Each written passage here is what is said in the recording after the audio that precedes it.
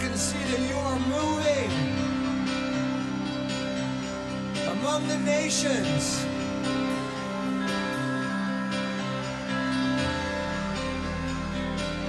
And we just want to declare and agree with you tonight, Father God,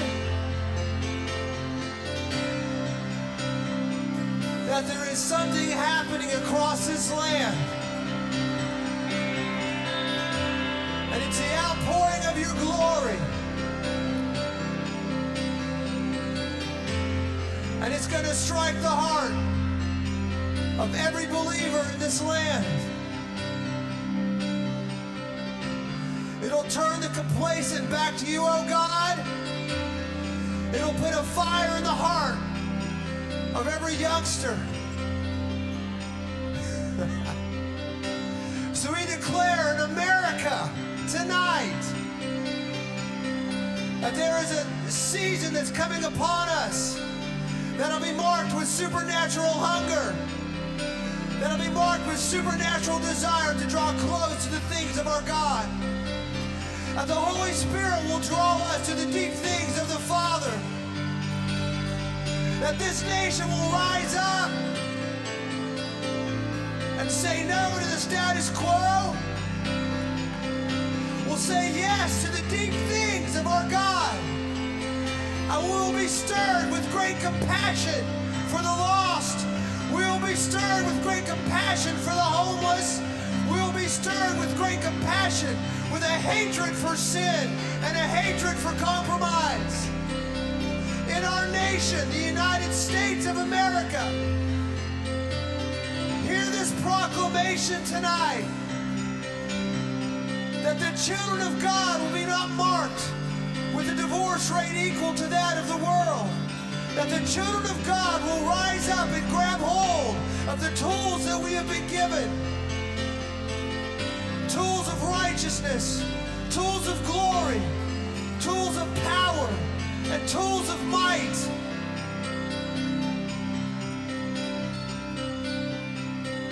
For we can see that, God, you're moving. A mighty river through the nation. That young and old will turn to Jesus.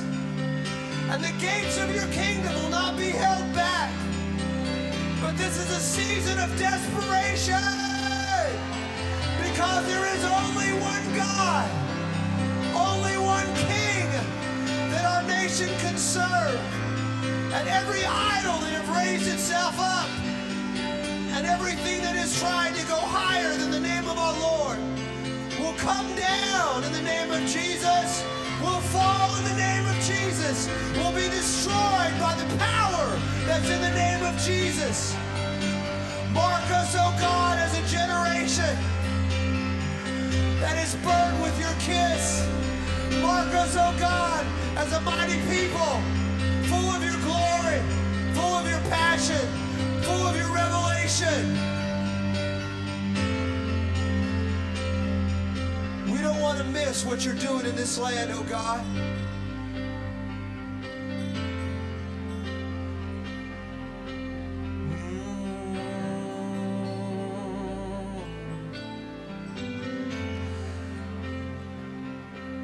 Move us forward in your glory, for your honor. We are yours. Move us forward in your glory, for your honor. We are yours. Come on, sing with me.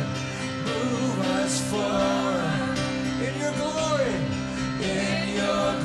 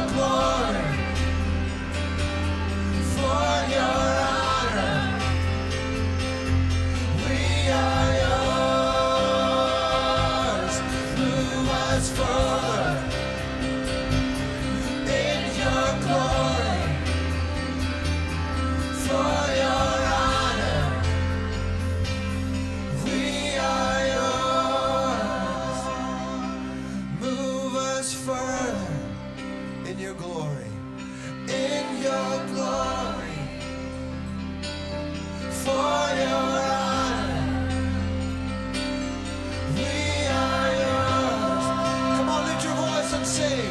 Move us further in your glory,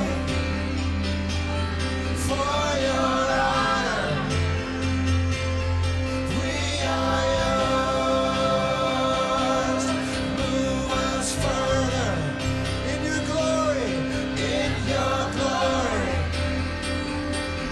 for your honor. We are yours.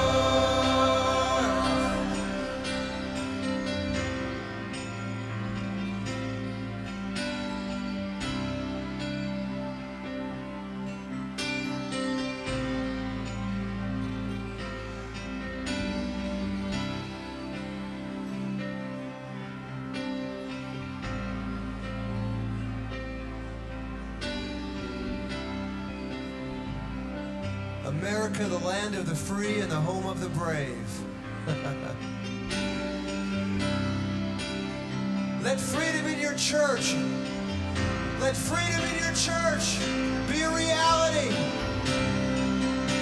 Let all the cold people in the church come alive with the white-hot glory of God. Let them sing new songs. Let them dance new dances. Let freedom and liberty reign across this land for every believer.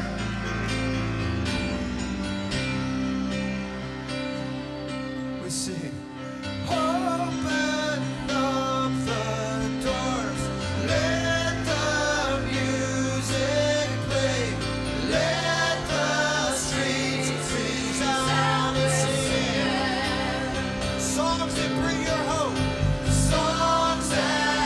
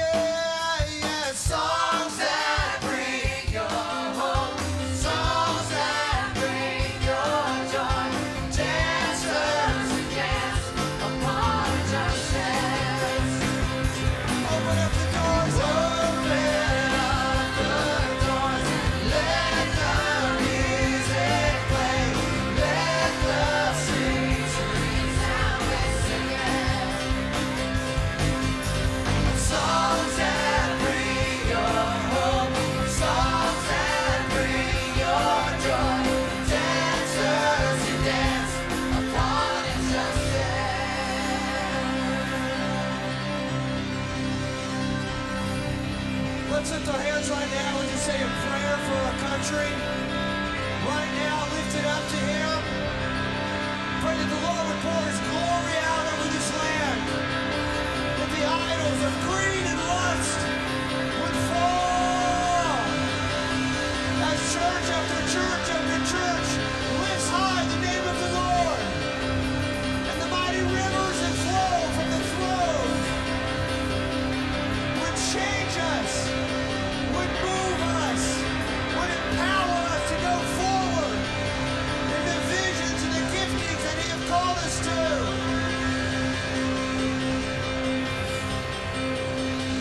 Pour out over us, Jesus. Enthrone yourself over our worship. Enthrone yourself over our praise. We long to see your kingdom on earth as it is in heaven.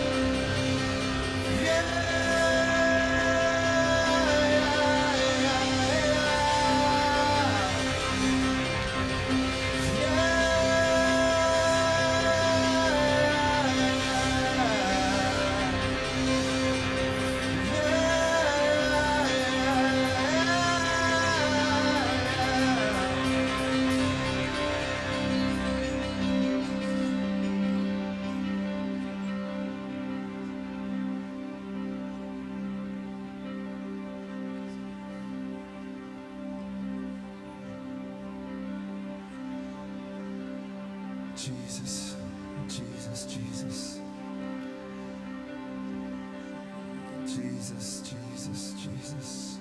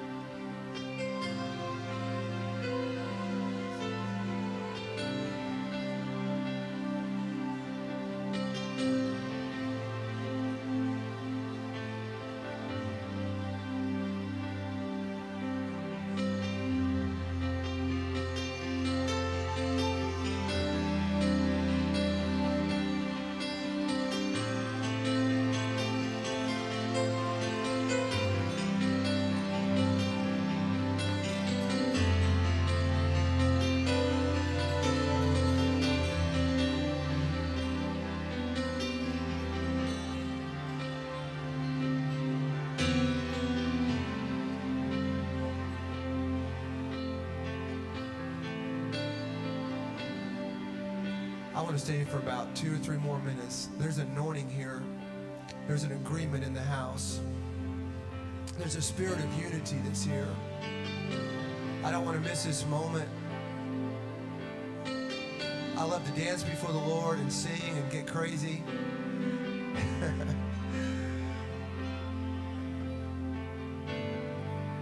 It might be my day, I just don't know. But I just feel such an urging to press in and for us to just lift our voices and pray for our nation right now.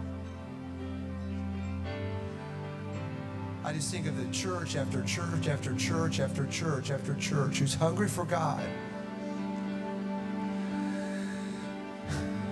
And a lot of them just don't know what to do. And here we are in this rich environment. I know there are many of you who are going to go out there and you're going to light up cities. You're going to light up nations. You're going to light up people groups with the glory of God that's rested on you.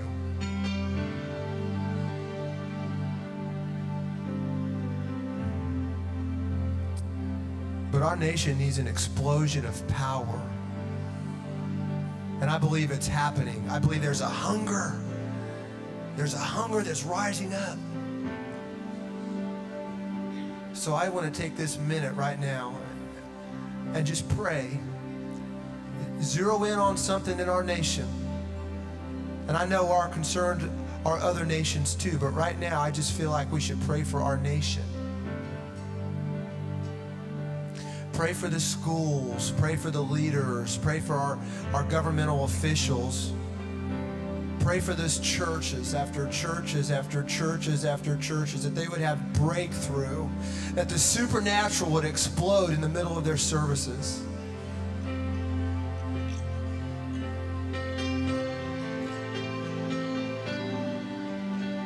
So church, I'm calling you to pray.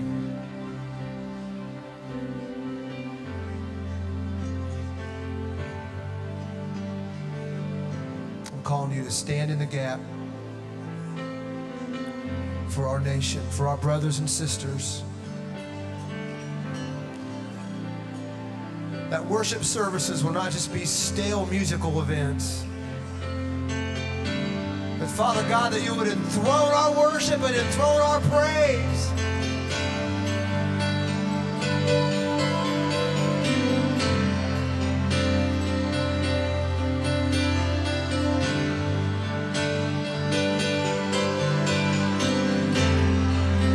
That's it, church. Just lift your voice. Don't look around.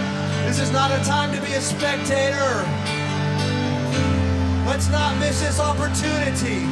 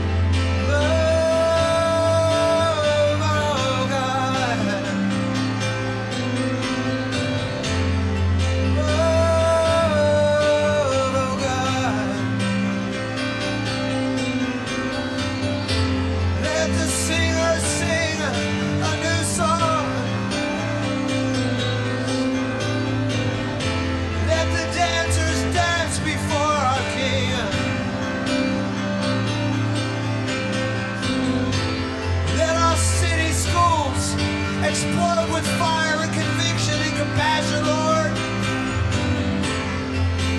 Send your kingdom, Lord. Send your kingdom, Lord. Send your kingdom, Lord. Send your kingdom, Lord. Send your kingdom, Lord. Send your kingdom, Lord. Send your kingdom, Lord.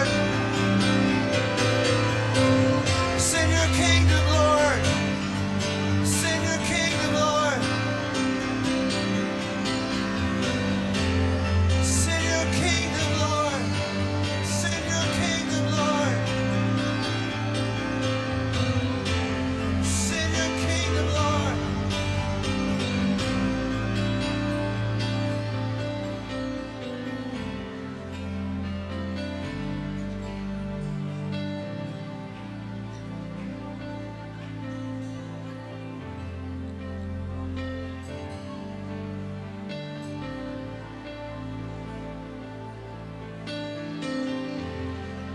Let your power and your glory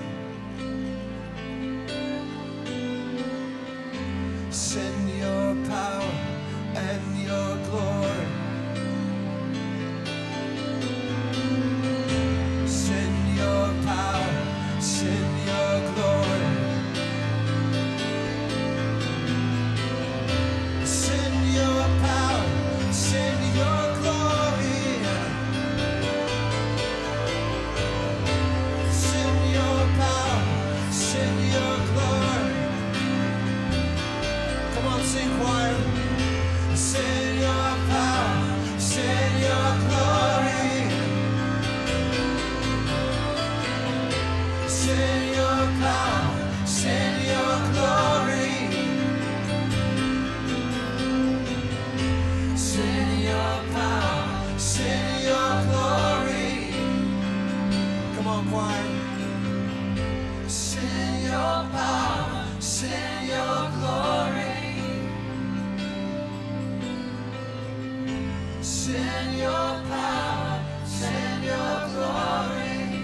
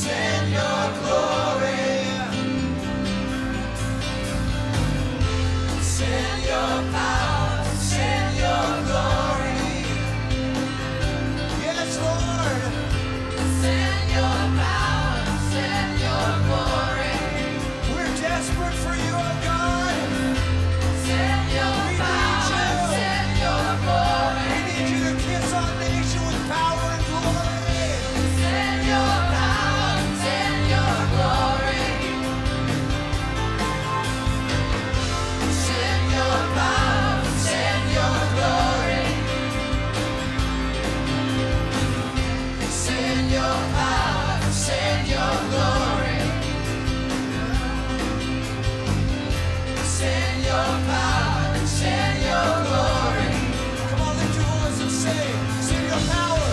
Send your power. Send your glory. To everything we pray about right now, Lord. Send your power. Send your glory. We need to see you, Lord. Send your power. Send your glory. Send your power. Send your power. Send your glory. Send your power. Send your glory. Send your power. Send your glory. Send your power. Send your glory.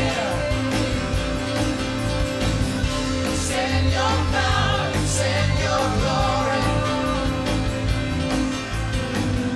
Send your power. Send your glory.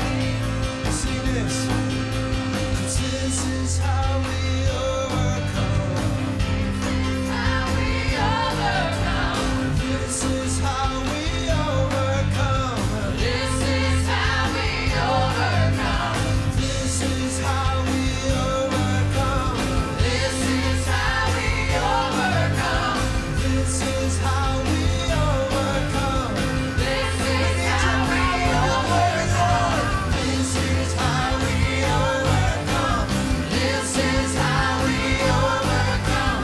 This is how we overcome. This is how we overcome. This is how we overcome. This is how we overcome. This is how we overcome. This is how we overcome. Jesus. We're going to press in a little more in prayer.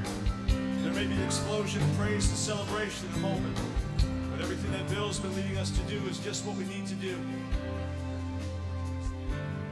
When God's people are right with Him, everything Satan means for evil gets twisted around for good. I don't believe the call to DC would have happened. I don't believe there would be an increasing holy militancy among young people if not for Columbine last year and the massacre at Wedgwood Baptist last year.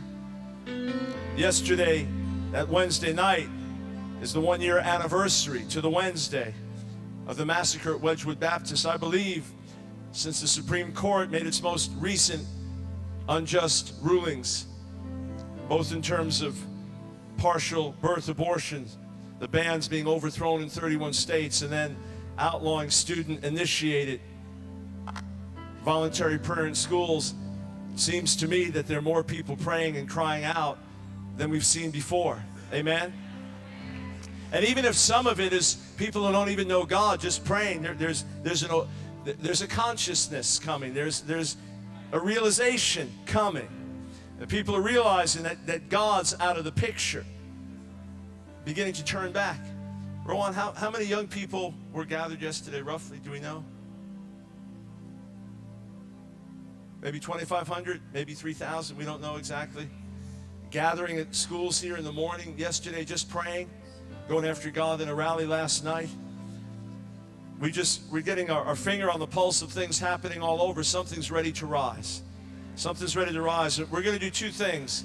And Katie, why don't you just come up here? We're going to pray for the things that God's doing in the hearts of young people, parents and leaders and people of every walk. The things that God's stirring, that God will push them further, that it'll go over that breaking point. You see, last year it was a memorable service when we announced the killings at Wedgwood Baptist, because first the weeping and the intercession broke out, and the pain for the families and the shock of it and the shame of being an American. But then as that moved on, the next thing that began to rise, you could see it in front of your eyes, was a holy militancy. Young people in particular saying, devil, you've gone too far. You think bullets are going to make us quiet? Bullets are going to make us bolder. You think threats are going to silence us? It's going to wake us up to the urgency of the hour. Yes. And we'll look death in the face and say, we're not afraid. We just got word from one of our students whose sister goes to North Central University in Minnesota, that there are as many as 10,000 witches that are gathering on building tops in Minnesota in a few minutes to speak curses and to curse North Central, among other places. So just in a few minutes after Katie prays, and I want you to all join your hearts together, okay? There is a time to cry out, and there's a time to be quiet. This is a time to cry out. Then after that, Mr. Gladstone's going to come, and we're going to bless those that are cursing and call down the blessing of God on everything that they're speaking against, and ask God to turn every curse into a blessing. Amen? Let's lift your voices for what God's doing. Let's join our hearts together in a concerted way. God Almighty, bring it to birth. Bring it to birth. You've started the process. Bring it to birth. Bring it to birth. Bring it to birth. God. God. Bring it to birth. Bring it to birth. Revolution. A spiritual, moral revolution. Awakening in your people. Awakening on the streets, in the schools, in the public squares. May the light go on in the courts, in the houses of justice. Mighty God, mighty God, mighty God, mighty God. Father, there's something so significant you want to do in this day and in this hour, Lord God. And I pray that you would just begin to put that vision in the hearts of your people. Yes. Lord, that you begin to stir something up inside of them they've never felt before, God. A passion for you, a hunger for you they've never had, Jesus. Lord, consume us with your purposes in our generation, God. Lord, may we let the things of this world that don't matter to you, may we let them fall to the wayside, God. May we throw down the idols of this world, Lord. God, help us to take up our crosses, God, and to follow where you're going, because we want to be where you are, Lord. We want to go where you're going in this generation. Put that passion in our hearts, God. May not one of us fall to the wayside, God.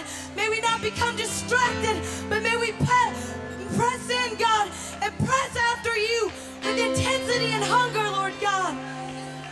May Jesus be lifted up big in our vision. May he be lifted up big in our vision. May we see Jesus like we've never seen him before. That's what we need, is to see you, God. Because when we see you, our hearts are captivated. Jesus, take us deeper and make this thing real in us. Thank you, Lord. It's time to pray, guys. Just a few minutes into the service as we were worshiping, I got the distinct impression that there was witchcraft trying to come against what we were doing. And just a sense of that in the air. I wasn't spooked by that. That doesn't bother me. In fact, it kind of gets me a little bit excited. But I didn't want to say anything about it because I thought it kind of sounded weird. I just pray about it. And then Dr. Brown handed me the prayer request about these witches that are going to pray against North Central University, and I realized that God was in this. Listen, friends, the witches and the warlocks and the occult people have been praying against the enterprises of God for a while now. It's about time we start to pray seriously. But the prayers of 850 false prophets, witches, and warlocks, they're not even worth a small spark of what one prophet of God can do when he prays. And look at how many prophets of God we have in this place, in Jesus' name. Father, we pray for those who are praying against North Central University. Bless our human enemies. Bless our human enemies, oh God. Bless them. Have mercy on their souls. Give them the light of the law in their hearts, oh God. Turn every curse into a blessing the way you did for Balaam. Let what they speak come out of their mouth a blessing for North Central University, for Dr. Anderson, for the leaders, the staff, the faculty, the students. Blessing, blessing, blessing. We bless North Central. We wish them all the favor of Almighty God. We wish them financial miracles, fresh anointing, wisdom and revelation. And Father, we pray that you will put a fresh passion in your church to pray and to seek your face. God, we need you, living Father. We cry out to you for mercy and grace. We cry out to you for power. Oh God,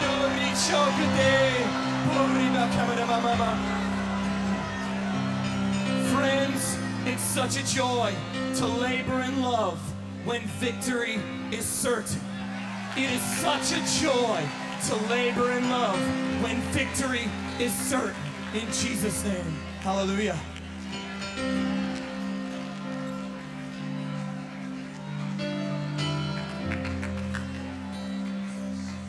Jesus. One more thing we're going to pray for right now. And then we'll shout in victory when we're done, because victory is certain. Jesus is risen.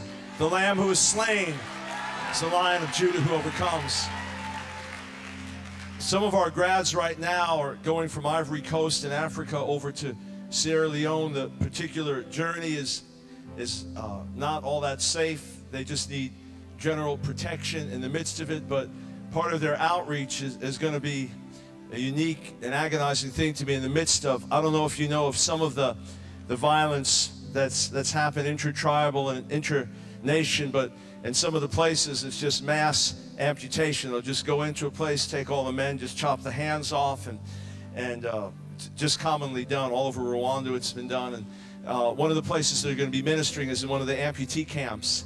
And this is us going. This is our own flesh and blood, our people going out there. And what an opportunity for the grace of God and the mercy of God to be made known to these hurting, dying people.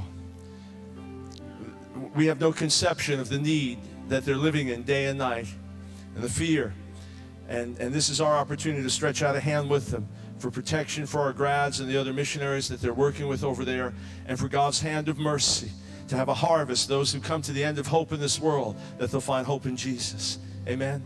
So John, lead us in prayer. Anything else that's on your heart? Let's just join our hearts together. Father, we lift up John Lee and Lauren Kennedy and the team going into Sierra Leone right now. Father, as they go through areas of guerrilla armies and different types of, Lord, criminals and the wicked, Lord God. Lord, let your angels and your power be upon them. Lord, as they preach the gospel to those who've been ripped off by the devil, as they bring the good news of Jesus Christ. Lord, to those who are, Lord, victims of war, God, save the souls of men and women. Lord, bring life. Lord, bring miracles. Lord, bring even new arms, new legs. Lord, restore the hands. Lord, do your signs and wonders. Lord, let them see the power of Jesus Christ. Lord, we pray for a breakthrough, Lord God, in these places where the devil has been reigning with principalities and powers. And Lord, the people have been killing one another, Lord, without the knowledge of Christ. Lord, send the gospel! Send the gospel! Send the gospel! Yes. And Lord, as you're doing, Lord, as you send one of our own, Lord, send more of us. Lord, let us go out as brands of fire. Lord, here we are. Send us to the nation. Send us to the lost. Lord, send us, Lord, to the hard places. Lord, send us where the enemy thinks he rules, so we can declare the kingdom of God. Jesus rules. Jesus is Lord.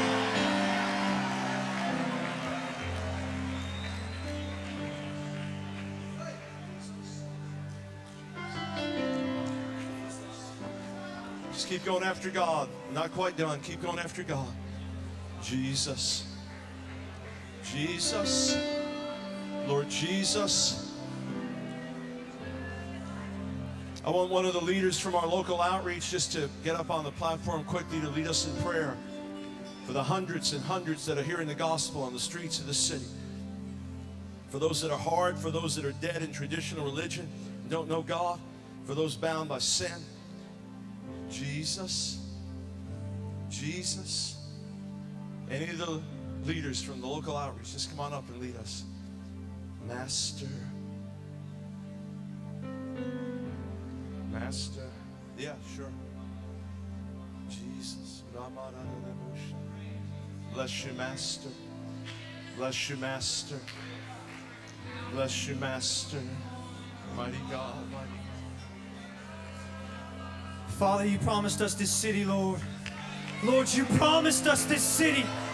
And so, God, we lay hold of your promise tonight in this place. And we ask that tonight, not only in this church, but all over this city, that your glory would fall. Lord, we pray for the other churches in this city. We pray for the streets, Father. I pray for encounters in the nightclubs, Lord. I pray for the pimps and the pushers, for the prostitutes. Jesus, I pray for the Satanists, for the witches and the warlocks. Lord, let them have an encounter with your love. Jesus.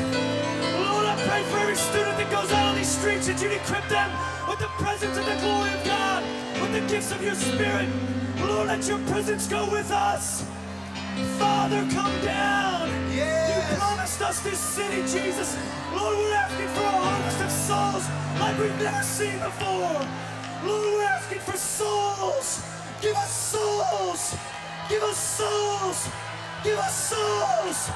Give us souls. Jesus, give us babes. Lord, I pray, Father God, for every leader that goes out on the street, that there be a supernatural wisdom, that there be an anointing of humility and grace and love on the student body, Lord, to bring in a harvest for your name's sake, for your glory, Lord, for your glory. Jesus, Jesus. Jesus.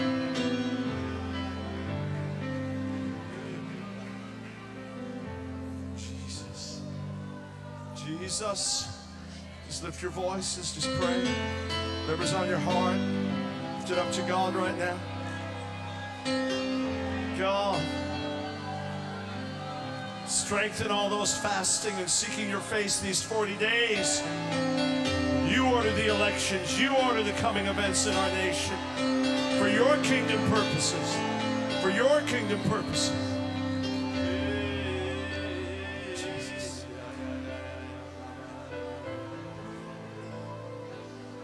Jesus. Jesus. Jesus. Jesus. Bill was just sharing with me driving up. He had just been sensing heavy attack on different individuals, and some ready to quit, some just feeling like they're not going to make it. I feel what we need to do, though, is answer fire with fire. Yes.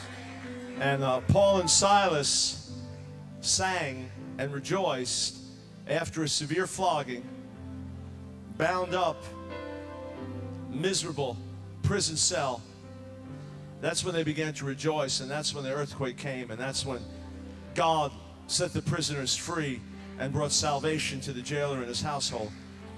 And whatever you're going through, those that are in the midst of an intense battle, instead of just waiting for somebody to pray for you or somebody to minister to you, I believe we need to celebrate the victory of Jesus and take hold of the blessing of God and the promise of God. Why don't you all stand to your feet together?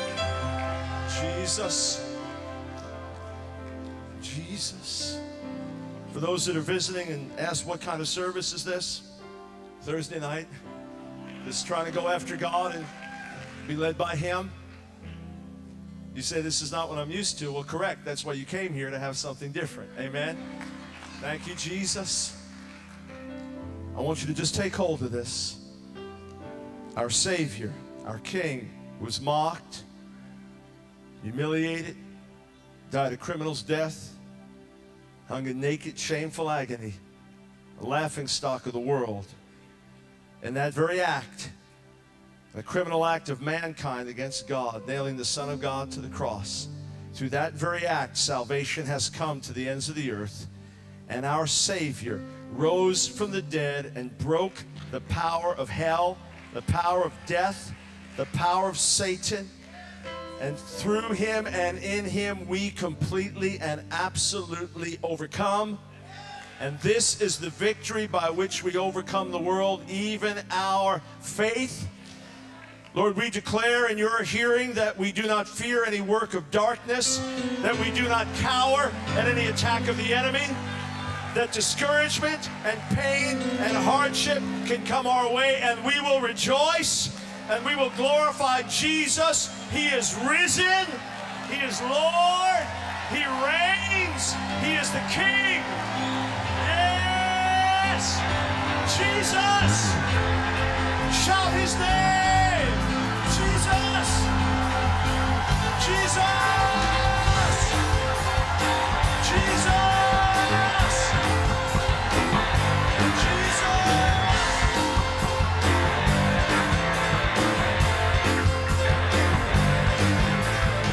This is how we overcome.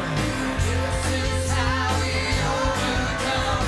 This is how we overcome. This is how we overcome. This is how we overcome. This is how we overcome. This is how we overcome. This is how we overcome. This is how we overcome. This is how we overcome. This is how we overcome. This is how we overcome. You have turned mourning into dancing. You have turned sorrow into joy. You have turned mourning into dancing. You have turned sorrow into joy.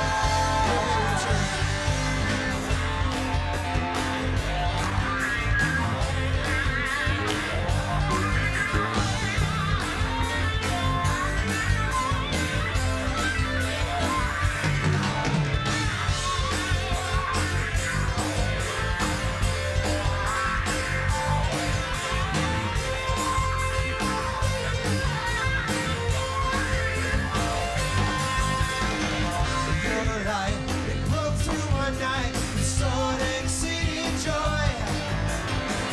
Your grace, it fell like the rain, and made this desert live. You have turned money into dancing. You have turned sorrow into joy.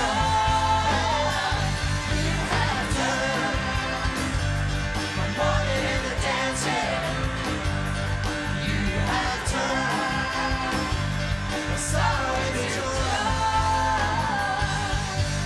This is how we overcome. This is how we overcome. This is how we overcome. This is how we overcome. This is how we overcome. This is how we overcome. This is how we overcome. This is how we overcome. This is how we overcome. This is how we overcome. This is how we overcome. This is how we This is how we overcome. This is how we overcome. This is how we overcome.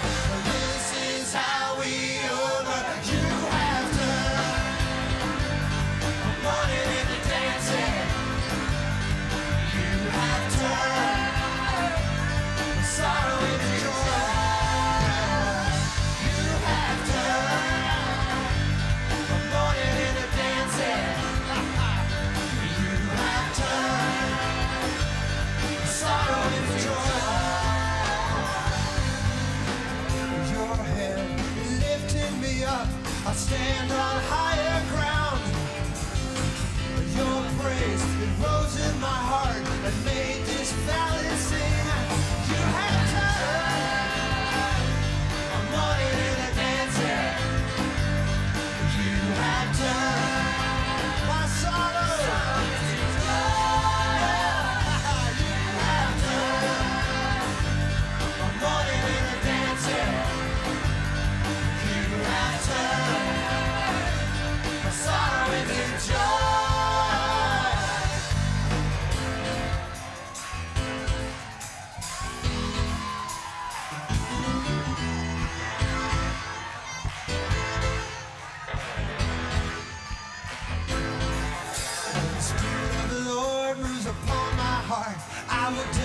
like David did. When the Spirit of the Lord moves upon my heart, I will dance like David did. I will dance, I will dance, I will dance like David did. I will dance, I will dance, I will dance like David did. When the Spirit of the Lord moves upon my heart, I will dance like David did. When the Spirit of the Lord moves upon my heart, I will dance like David did. I will dance, I will dance, I will dance like David did.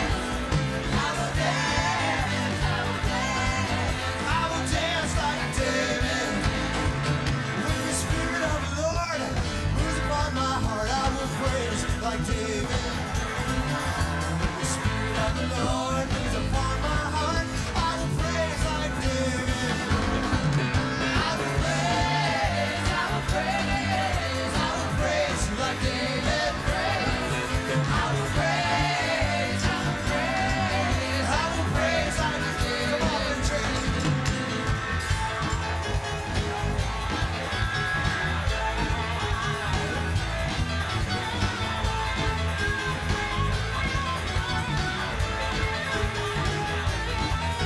When the Spirit of the Lord moves upon my heart, I will shout like David.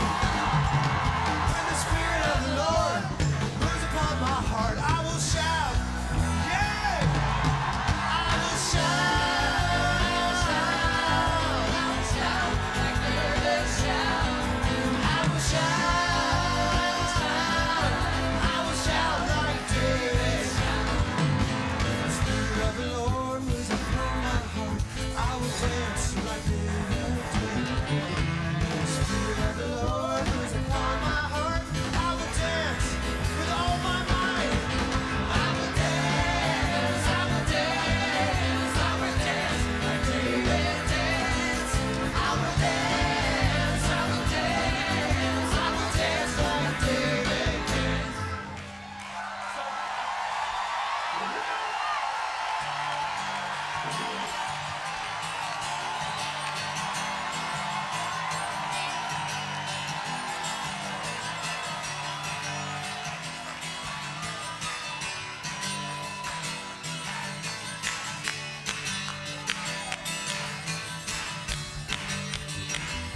Oh, you've been so good, Lord.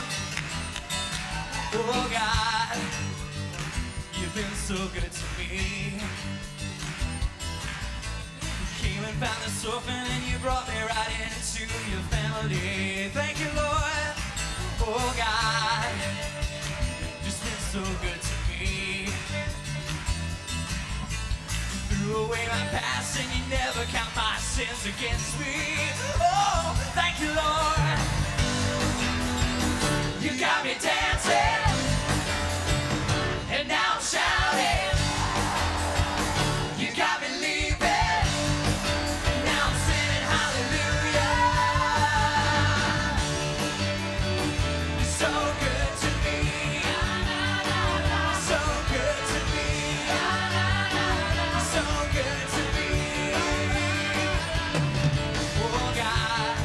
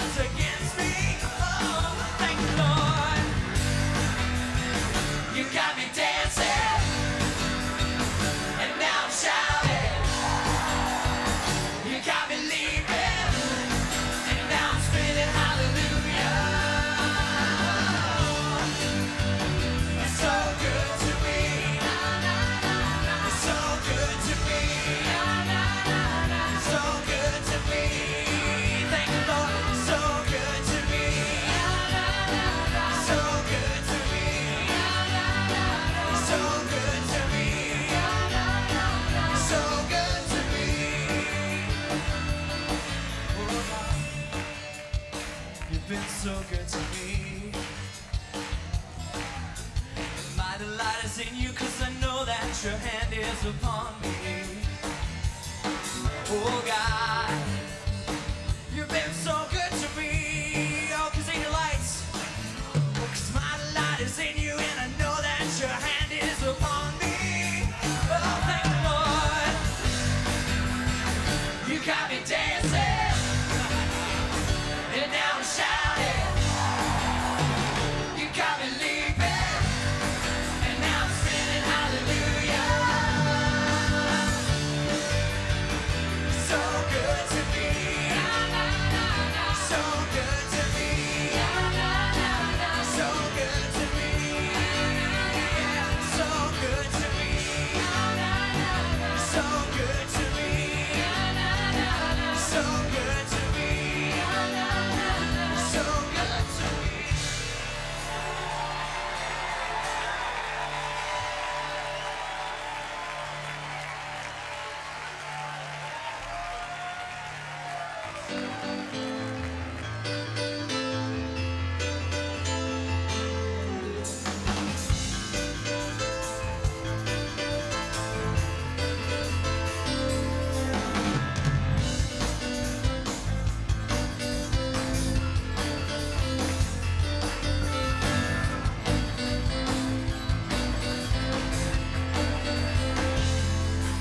Is it true today that when people pray, clouded skies will break, kings and queens will shake? Yes, it's true, and I believe it.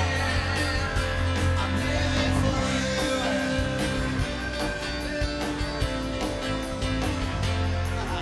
Is it true today that when people pray, we'll see dead men rise and the blind set free? Yes, it's true, and I believe it. I'm living for you. I'm gonna be a history maker in this land. I'm gonna be a speaker of truth to all mankind. I'm gonna stand. I'm gonna run into your arms, into your arms, into your arms, into your arms. Yes, it's true today that when people stand with the fire of God and the truth in hand, we'll see miracles, we'll see angels sing, we'll see broken hearts making history. Yes, it's true, and I believe it. Living for you, living for you, yeah, yeah. I'm gonna be a history maker in this land. I'm gonna be a speaker of truth to all mankind. I'm gonna stand. I'm gonna run into your arms, into your arms, into your arms, into your arms.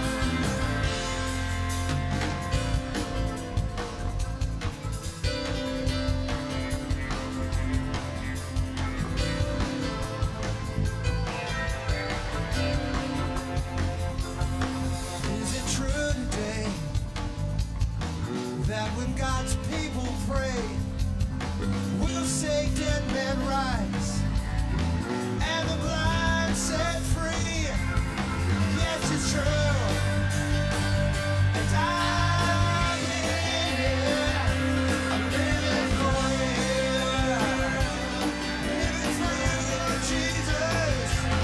Yeah, I'm gonna be a history maker in this land. I'm gonna be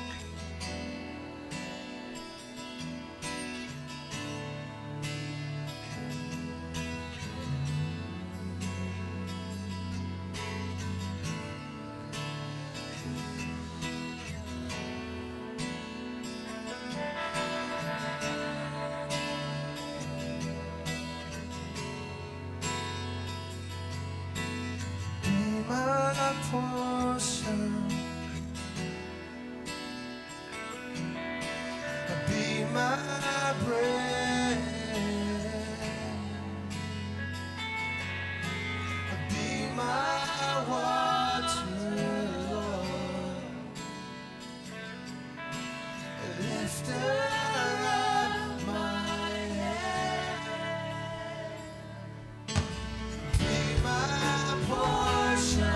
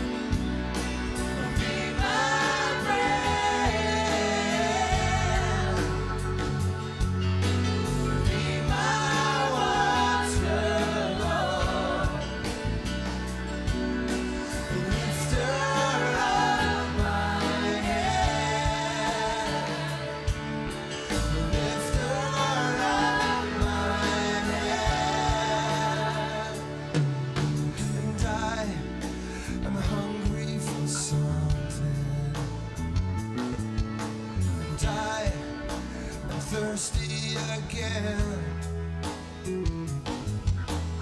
Lord, I come to your table so I can be fed. Be my portion, be my bread.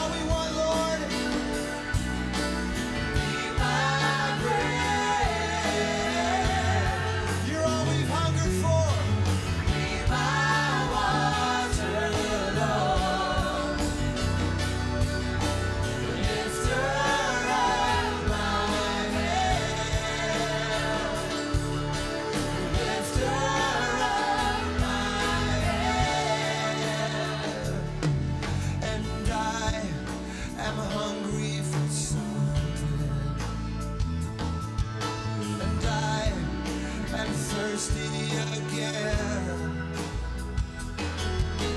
Lord, I come to your table so I can be fed. Be my portion.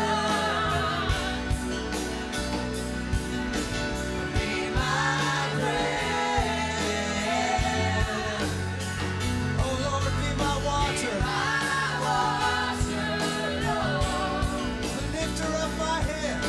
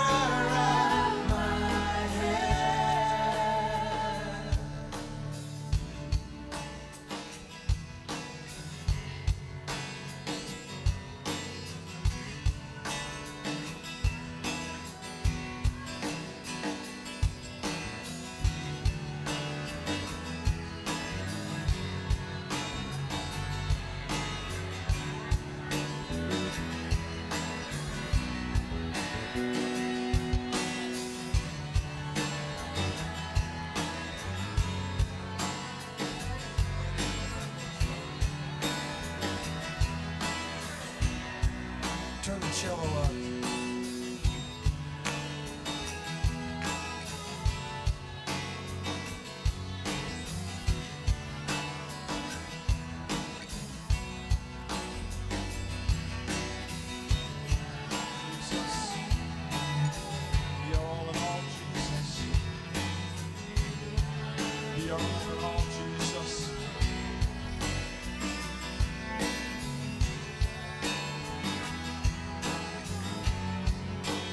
Jesus.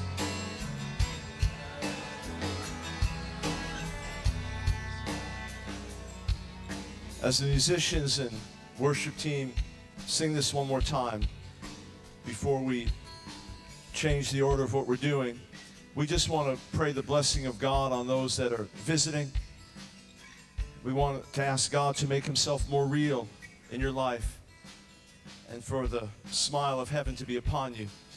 If you're visiting, if you're not part of the School of Ministry or part of the church family here, and you wouldn't mind someone just grabbing your hand or putting a hand on your shoulder and praying for you, if you're visiting with us, would you just raise your hand?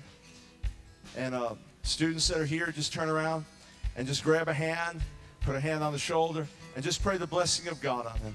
Pray that the smile of God would be upon them, that Jesus would be exalted, that he would be their portion. Master, let's try to cover everybody. Look around. If you want to come down from the choir to help pray for some, that's fine. Let's sing this as a prayer. Be our portion. Touch and bless. Anoint. Grace.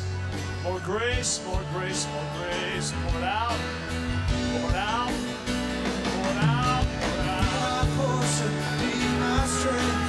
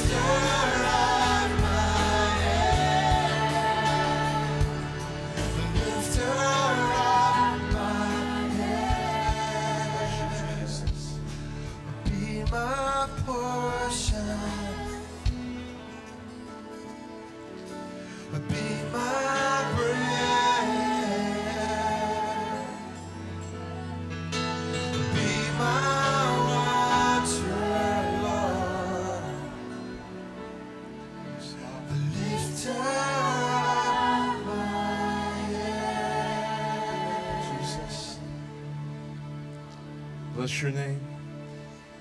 God can bless in 1 minute. He can bless in 1 hour. He can bless in 5 consecutive services. He's not limited in those ways. You may have come from out of state or out of the country, and Now maybe wondering, well, is a hurricane coming? Will services be canceled and things like that? Could be, but that doesn't stop God from blessing you. That doesn't stop God from giving you what he brought you here for. Amen? So I just want to do this one thing before we sit down. If you've come from out of the country to be with us this week, from out of the country to be with us this week, would you raise your hands? If you've come from out of the country. All right. Any others? Okay. Balcony. Maybe our foreigners are really led this week. All right. Just make sure, keep your hands up. And students, let's just get some extra folks to gather around them. And then Pastor, dear friend of Bert Farias, here with 52. Would you folks, the group that came together from Tampa, would you guys raise your hand, the group together from Tampa? All there? Just stand up and kind of squeeze together here, that group. And students, just surround these guys too. Let's just pray one more time, in particular for these. Bless you, Jesus. As we're praying, God's going to be speaking to one of our faculty about who's supposed to receive the offering tonight. If they don't hear God, then I'll help them hear God. Blessing, Lord. Blessing, Lord. Blessing, Jesus. Blessing, Lord Jesus. Meet them. Fill them. Pour out your Spirit and touch them. God, give them what they need. You brought them here for a purpose. From Tampa, from the ends of the earth. Yes. Satisfy the longing of their soul. Bring healing. Bring deliverance. Fresh anointing, fresh release of your Spirit. Grace, grace abundantly poured out. Something fresh from heaven. Your will be done in power in their lives. Your will be done in power in their lives. Your will be done in power in their lives, Jesus.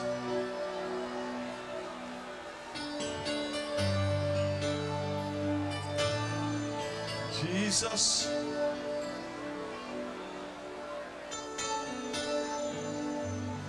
Jesus. Your will be done. Everything you've purposed for each of these lives, bring it to pass.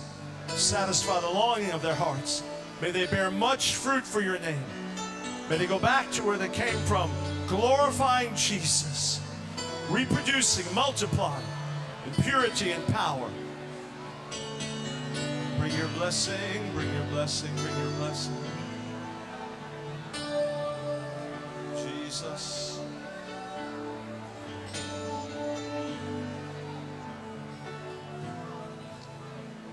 Thank you, Lord. You know, there's a passion about this woman when she sings. It kind of stirs me up a little bit anyway. Of course, I live with her.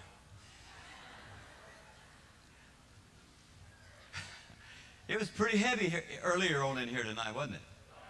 Was it? Was there a heaviness that kind of just moved in and suddenly it moved out? But there was a heaviness. Yeah, I've had this heaviness on me all day long. And when we talk about all this witchcraft business, you know, there's things that happen that we don't understand sometimes in the spirit world. But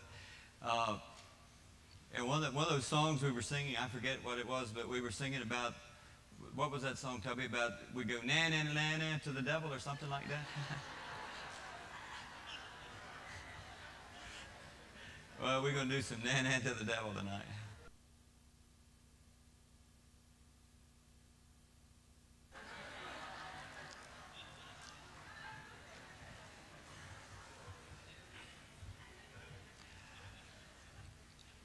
So, tonight, I want to talk about the benefits of the sovereignty of God. That means God's in control. That's why I had her sing that song. The first words of that song is, now is no time for fear. Now is not the time to be fearful. God has given us a command to go forward. We're going to stand up like an army, and an army does not move in fear. They move under orders. They move with authority. They move with might. They move with power. And that's what God has called us here to do. And I'm grateful that I know that in my own life that He's in control of it. Regardless of what I see, regardless of what I've been through, regardless of what we think the devil may try to do or what the government might try to do to us sometimes. But when I look at God being in control, when I read the Bible, I see him in control of individual lives.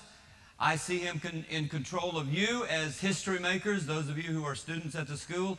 I see you in that role. I see what God wants to do with us, and I see us as revolutionaries and his sovereign hand taking care of us as we move toward this forward march situation. Now, sovereignty, what does that mean? Sovereignty of God. Sovereignty means above all in authority and power. It means he is above all devils. He is above all sickness, all disease. He is above all principalities and powers. He's above all. That's what sovereignty means. He is above it all. And if he's above it all and he's in charge and he's our Father and we're serving him, then we shouldn't have a problem that we can't go on through with. Turn in your Bible to Psalm 139 and we'll jump right in. I only have 5 points, but I have 6 pages of notes. I'm a teacher. Okay, and you know, my wife always tells me, brother, you're in overload about 3 o'clock in the afternoon when you're going after a message. You know, because I'd rather teach than preach. Now, Toby's the preacher, by the way. If you ever want her to preach, I mean, she can preach. But that preach comes on.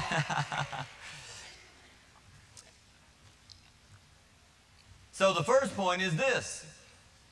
I find in Psalm 139 that God is sovereign over our individual destiny, because he says in verse 1, he says, "O Lord, you have searched me and you know me.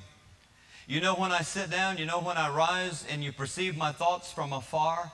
You discern my going out and my lying down. You are familiar with all my ways. Before a word is on my tongue, you know it completely, O Lord. You hem me in behind and before, and you lay your hand upon me. Such knowledge is too wonderful for me, too lofty for me to attain. Where can I go from your spirit? Where can I flee from your presence? If I go to the heavens, you are there. If I make my bed in the depths, you are there. If I rise up on the wings of the dawn, if I settle on the far side of the sea, even there your hand will guide me. Your right hand will hold me fast." In verse 13, "For you created my innermost being. You knit me together in my mother's womb." And verse 16, "Your eyes saw my unformed body. All my days, or all the days ordained for me, were written in your book before one of them came to be." That tells me God knows the beginning from the end of my life. He knows the beginning to the end of your life and what he's called you to do. That tells me that he has plan and he has purpose. He has a reason for you being in this room tonight. He called you to be here in this room tonight for a purpose. And I remember first 23 years of my life when I became conscious of, why am I alive? Why am I on this earth? What is my purpose? Do you ever ask God that? Do you ever come along in a part of your life when you say, what am I here for? You know, and I didn't know what I was here for until I met Jesus. Then I found out what I was here for. You know, our schools are full of young people today who ask that question, what am I here for? And they're not getting an answer. They're not getting the purpose of why they're here. And that's why our schools are full of suicides. They're full of young men and women who are ready to lay their life on the line with a gun to their head because they don't have a plan or a purpose in their life. I was one of those. Early on, I was one of those who put a rope around my neck and tried to kill myself because I didn't have a purpose in life. I was one of those who wandered aimlessly in my early 20s because I had no purpose and plan. But then I find out when I get born again that I can read the Bible, and it says you are created by me. You're in my inmost being. You knit me together. You know me. You know my ins and my outs. You know exactly what I'm going to say before I say the very next word. That gives me comfort. That gives me great comfort. And I know that when I say that God knows us, that tells me that he has a plan and a purpose for us. And we've been talking about that plan and about that purpose and about revolution and how we're going to move into this nation. But I know that brings some fear on some of you because you've been in my office. You've been saying, what's my part? What am I supposed to do? How do I enter into this thing? I mean, We're talking revolution. We're talking the power of God. We're talking about taking a nation. We're talking about changing lives. But I'm new here. I'm new here. What am I? I've only been saved at least a year in the school before you come now, right? I've been only saved a year. What am I supposed to do? Well, if God has a plan and a purpose for your life, then I can tell you this: God will guard that plan for you. He will keep that plan for you. He will protect that plan that He has for you, and He will see to it that it is completed in your lifetime. Now, you may have to go through some things to find out, but I know this: your part is to simply say yes. Say yes. We're going to say yes to God tonight. Yes, we're going to say yes to your plan and yes to your purpose. Problem is, we don't know what all that plan and purpose means and how we walk it out. Some of this is kind of uphill. We don't like the uphill. We like the mountaintop, and we like the downhill coast. Like that shout when Dr. Brown said, well, school may or may not be tomorrow, and you can come if you want. No, somebody kind of groaned at that one, I think. I know this: God has identified you as carriers. You know, mosquitoes are carriers. But you're also carriers. You're carriers of the gospel. You're carriers of the message that's going to change this generation. The key to this thing is that last Saturday night, John Cava preached a powerful message, and he issued a call. And I saw most of you down here on your face answering that call. Now the question is, what's the next step? Where do we go from here? How do we continue to move on in this, what God has called us to do? Like you, Isaiah, he also stepped out from the ranks, and he became a voice of God to his generation. And now that you have heard this call, you will be this voice to this generation. You are going to be the ones who will be a voice into this generation. Young or old, it makes no difference how old you are. You have a place and you have a call. You know, when I received an email a couple of days ago from our missionaries in Mexico, and they'd just been out for 2 or 3 days in a place called Michoacan. I think that's right. And I talked to them on the phone today, and they were just so excited. We have 4 interns and about 1, 2, 3, 4 full-time BI missionaries in Mexico, and they'd been out ministering in this new place. And they said, the pastor said, we've had Americans here before. We've had Americans come and preach at our church, and they were good men. They were powerful preachers. He said, but we've never experienced anything like this before. He said, your team has revolutionized, turned our church around in 3 days into an area of depth that we've never been before. That says something to me. That says to me, you're carriers. You are carriers by being in this anointing and in this revival. You are carriers. Pastor said, we've had great men here. We've had powerful men. We've had great preaching. They probably, like Steve Alt, took some great offerings, you know, but I don't know. But he said the Spirit of God came on that pastor, and he spent most of the 3 days on the floor, and he'd never been out in the Spirit in his life.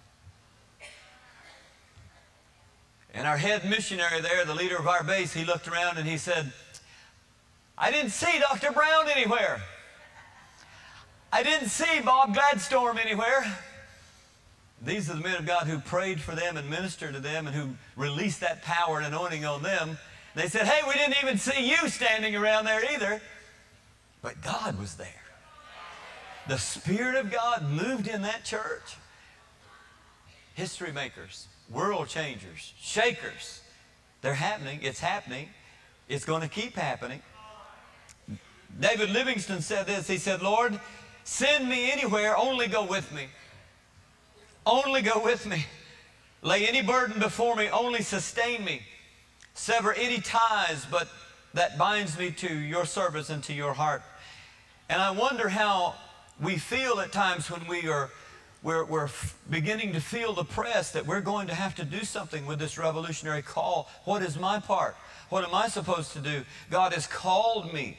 I remember when I received the call I assumed, to missions. I was only 23 or 24 years old. Arthur Blessed had come to our church in North Carolina, and he was the man who carried this cross around the world, and he was preaching to a congregation of about 2,000. I was sitting out in the middle. I hadn't been saved too long, but long enough to know that I had a call on my life, but I wasn't sure what. And he began to issue the call at the end of the service, and I'm in my mind, I'm thinking, well, okay, this couple needs to go. That couple needs to go. You see, I had about 10 couples that I had already chosen for God to go to the mission field. And in my mind, as I'm listening to this man issue the call to go, and I'm assuming that's why I received my call to missions, was because when I opened my eyes, I'm standing beside Arthur Blessed, standing on that stage, and I opened my eyes and I'm looking at people. About 2,000 of them, and I'm wondering, how in the world did I get here? That's probably the closest to being translated I've ever been, because I know I didn't stand up and consciously and walk down the aisle. But there I was. I said, now what am I going to do? And in those days, it was the same kind of call to go out, win the lost, change your life, turn your life around, get the drugs and get the needles out of your arms, put the marijuana away, stop doing all the things that you know that suddenly are, oh, this is really wrong, isn't it? You get a wake-up call. Well, many of us in the beginning, may feel like some of the men in the Bible, like, for example, Gideon. Gideon received a call from God. And Gideon, when he said, suddenly there's an angel that appeared to him, and they said, "Hey, mighty man of valor." He was over hiding behind the press. Some of you may feel that way. At least that's the way it sounds when you come to my office some of these last few days, wanting to know, what am I supposed to do in this revolution? Well, what happens when God calls you to extreme obedience? I mean extreme obedience. And Gideon was being called to, I think a thing of extreme obedience. And he said, the angel appeared to Gideon and he said, "Hey, the Lord's with you, mighty warrior." And the Lord turned to him and he said, listen, he said, you go in the strength that you have. You don't have to wait to be pumped up like Schwarzenegger, before you go out. You don't have to be Steve Hill before you go out. You don't have to be Dr. Brown before you go out. You go out in the strength that you have. You go out in the strength that you have, you're going to see some things happen. You're going to see some devils run. You're going to see some dead raised. You're going to see some healing take place. You're going to see lives turned around. If you'll just challenge it a little bit. With the strength that you have, you can do these kind of things. I'm telling you, you can. He says, you go out with the strength that you have and you save Israel out of the Midian's hands. He says, am I not sending you? I think he's giving you the same message. Am I not sending you? Am I not going to send you? But Lord, he said, how can I save Israel? I'm the weakest in my clan. I'm the poorest. I'm not educated well. I have problems in my life. I can't overcome the things that's in my life. How can I help others overcome things in their lives? The Lord answered, he said, I'll be with you. I will be with you. I will be with you. And when I answered the call to God to go to Malaysia, I said, dear Lord, how in the world can I do that? He said, I will be with you. And I believed him. You have to believe him also. You must make that conscious decision that it doesn't matter whether you're the poorest, whether you're the weakest, whether you're the most educated. It doesn't matter. Get in it, just doesn't matter. What matters is this: don't dwell on your weakness, but dwell on my strength, because I will be with you. Wherever he calls us to be revolutionaries, he says, I'll be with you. I've proven this. I've proven it for myself, so I'm happy and I'm content with it. I'm content to go through some of the hard problems, to go to the hard places where nobody else wants to go. I'm content to do that. How about you? You know, sometimes we get in these hard places and we think, well, how can I stand with such an awesome, powerful enemy that comes against me? Well, he's not so big. We sing that song. He's so small, he's so small. He really is. He's just big in our own minds. Big in our own minds. See, if God has called you and you have this overwhelming sense of weakness, or I'm not sure that, am I adequate? Then you just simply rejoice, because men throughout history have felt the same way. When they began, and I'm talking to students now. I'm talking to those of you who are in the school. You are here for a purpose. You're here for a reason. Some of you not really sure why. You just know you're supposed to be here. Is that how you came? God said, come here, right? He said, come, but he didn't. He was like, you were like Abraham. He just said, pack your bag and go to a city. I'll tell you where to go, and then I'll tell you what to do from there on. Well, you're here, and he will tell you where to go the next step.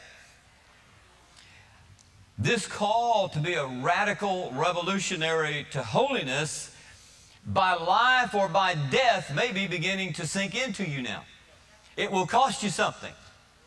I remember when I sat down across the table from David Kerr, who was the Assistant Director of Global Missionary Evangelism in 1984, and I was filling out my application and I was filling out all the papers, and there was a line there, and there was a signature line, and it says, are you willing to lay down your life and die for the gospel of Jesus Christ on a foreign field?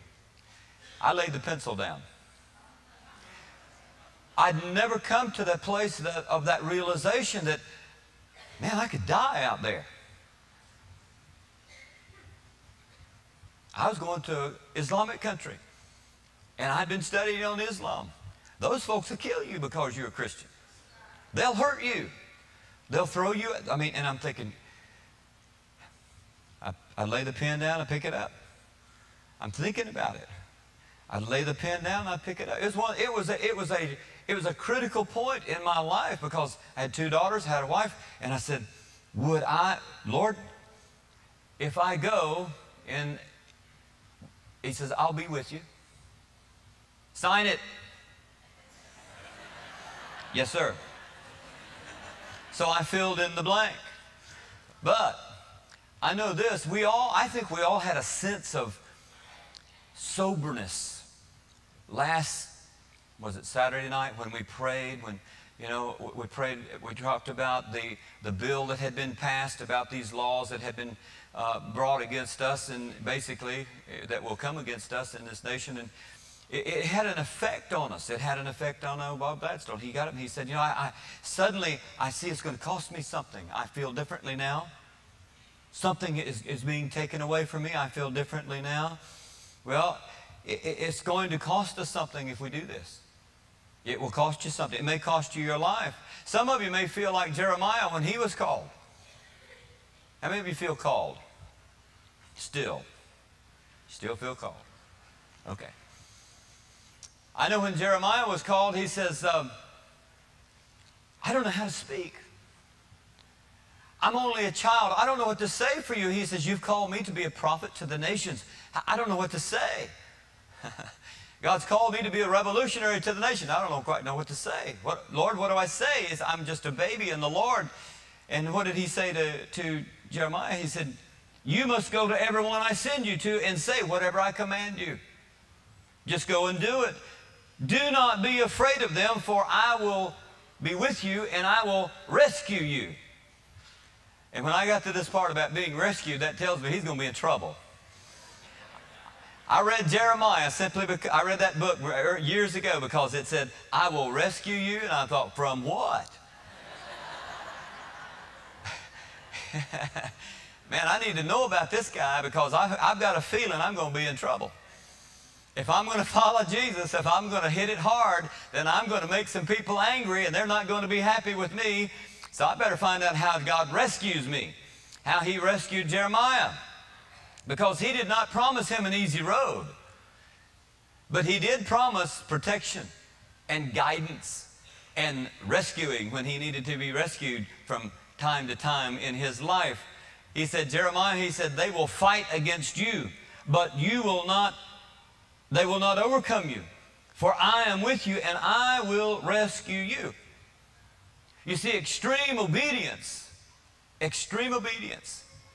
when God's plan and his perfect will comes into play into our present time, like right now, like today. When that plan becomes activated, then what that says to me is that it releases something to us. All right? It releases an assurance that his presence and his grace and his power is going to be there to help me get through that situation. Whatever he's called us to do, he's going to help us to do it. And I know this, we've had orders You know, orders have come down from the president and have come down from the lawmakers. Other laws will follow. You can count on it. Other laws will follow unless we stand up, even if we do stand up.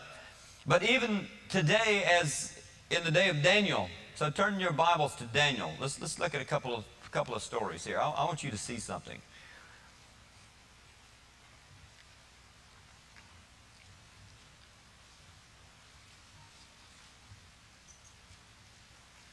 See, I believe that God's in control of our destiny, regardless of what He calls us to do. In Daniel chapter 3, we find some men. In verse 1 in chapter 3, it says, King Nebuchadnezzar made an image of gold 90 feet high and 9 feet wide. That's a pretty good size image. 90 feet. That's what, 8 stories, 9 stories tall? I mean, that's 7 stories and, 90 feet. That's pretty good size, Sometimes we may look at the laws that's coming down from our government and from the law of this land, and we may say, well, that's a pretty big law. How are we going to get around this one? Let's be careful. How do we approach this God? How do we approach this law or this image? And there was a proclamation that came to these people. And in verse 5, he said, as soon as you hear the sound of a horn or a flute and all these pipes and all kinds of music, he said, everyone must fall down and worship this image of gold. Whoever does not fall down and worship will immediately be thrown into a blazing furnace. Well, there may come a time that if we don't immediately bow to the law of the land, they're going to throw us right into the jail. They'll just throw, or they may throw you right out of the country that you're in. I was always dodging immigrations guys and customs guys and Secret Service guys over in Southeast Asia because, they knew we were there. I had to register with the police every time we came into town. We'd have to go and register with the police locally. Sometimes they'd come to my house. They'd knock on my door and come into my house and sit for a while just to see. They'd look around, see what kind of stuff I had. They'd look over my stuff, and they'd just take a look and they'd have a seat. And I'm thinking, dear Lord, what do they want? Well, a little later I found out they wanted money because they see the kind of stuff you have and they want your money. Who knows what they want? They may want the next time, but if we didn't play the game, you didn't get the visa. So how are we going to play the game when we get into some of these countries? I know this. Shadrach, Meshach, and Abednego, they had a choice that they had to make. He said that there were some Jews whom you set over the affairs of the province of Babylon. Hey, we've got a number one Jews kind of over the affairs of revolution around here. I see. But their names were Shadrach, Meshach, and Abednego. And they replied to this king, they said, "O Nebuchadnezzar, we do not need to defend ourselves before you in this matter. Because if we're thrown into this blazing furnace, the God we serve is able to save us from it, and He will rescue us from your hand. But if He does not, we want you to know, O king, that we will not serve your gods or worship the image of gold that you set up." We have to make some decisions. And it says He ordered the furnace to be heated up 7 times hotter. Do you know that I have a feeling that when it comes down to the court time and we have to stand before the judge, that as Christians, we may get sentences 5 or 6 times more lengthy than the common criminal? That's what happened to Jimmy Baker. For his crime in comparison to others, what, 45 years or something? In comparison, 45 years for, yeah, he committed the crime, but normally you'd only get 10 to 15 years for something like that. So beware. Isn't this encouraging? 7 times hotter for some of you. So, look what happens in the story, though. Let's just follow the story. So he ordered them to be thrown into the furnace. But all of a sudden, in verse 24, it says, the king leaped to his feet in amazement, and he said, "Hey, weren't there 3 men we tied up and we threw into that furnace?" He said, "I see 4. I see 4. One of them looks like the sons of the gods." Well, I want to tell you something. If you get thrown into that furnace 7 times hotter, guess who's going to be in there with you? Guess who's going to be in there fanning on you? He says, cool in here, and you better get your coat. Because we've got the God who's the God of fire. I mean, if he's in control of the heat too. He's in control. But look what happened when they made a stand. They made a stand. They said to them, if you don't bow, then you will burn. But they took a stand, and because they took a stand, these three men changed the course of a nation. They changed the course of that whole, because there was a proclamation that came that said, the God of Shadrach, Meshach, and Abednego, their God's going to be our God. We're going to bow down to him. What can we do with 1,000 of us in here, or 1,100 of us in this school? What could 1,000, if 3 can turn a nation, what could 1,000 do? Come on, let's get our faith levels out here. Let's open up our minds and expand what we can do, because you know sometimes we wonder what could a couple of 100,000 or 200,000 or 300,000 do up in the mall in D.C. Well, let's see. Let's see what happened in the heavenlies. To give it a little time, let's see the progression of what God will do here. Well, I know this.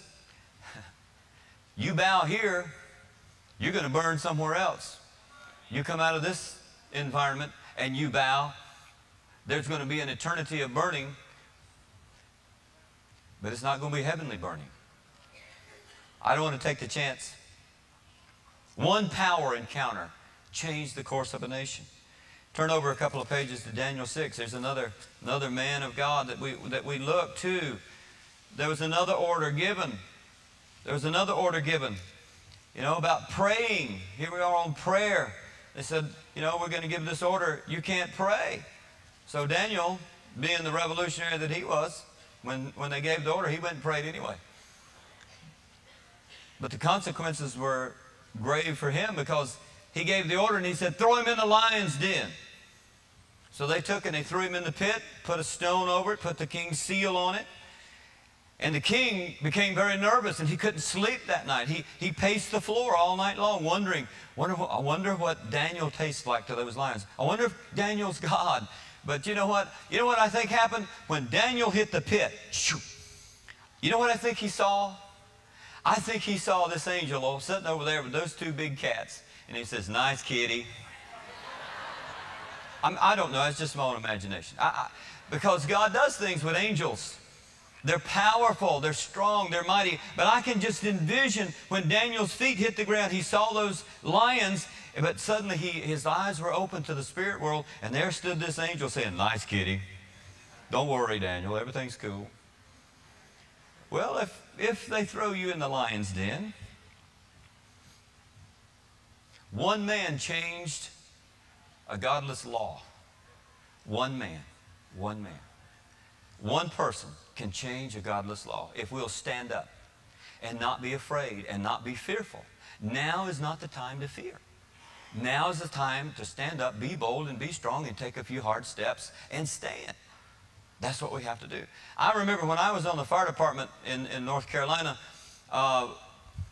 we had a code of ethics and a standard that we had to abide by as a firefighter in the city, because we had a reputation that we were trying to keep up. And, you know, the captains and the chiefs, we had all these meetings, and they said, there's what you have to do. If you go out and get drunk and you get in trouble and things, then we'll demote you. And they were trying to upgrade our standard and at least our image in the city. So at the same time, cable TV came into play. And the city says to the cable companies, we are going to we want to put cable in all of your city and all these things. So the city father said, okay, then you'll have to put cable free in every public building. Every public place where we have men working or whatever, then we need cable for free. So they did this, and little did I realize what this was going to bring into our station. And then after a few weeks, the cable was on, the TV was on, and, you know, firefighters, we have a lot of time to sit around. If there's not fires going on, they sit around and watch a lot of TV, a lot of ball games.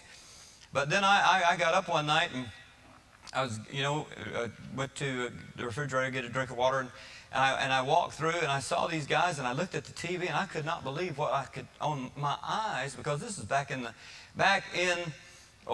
middle 70s, when it first came, and I looked, and there was 2 men rolling around on the floor with each other, and I said, "What are you men watching?" They said, "We've never seen anything like this before on television." So I took the little TV guide, and I began to flip through, and I began to see all the filth that they were going to put into our station. Something rose up on the inside of me that said, this is not right. Here they are requiring us to hold a higher standard than this, and then they pipe this into us to watch every day.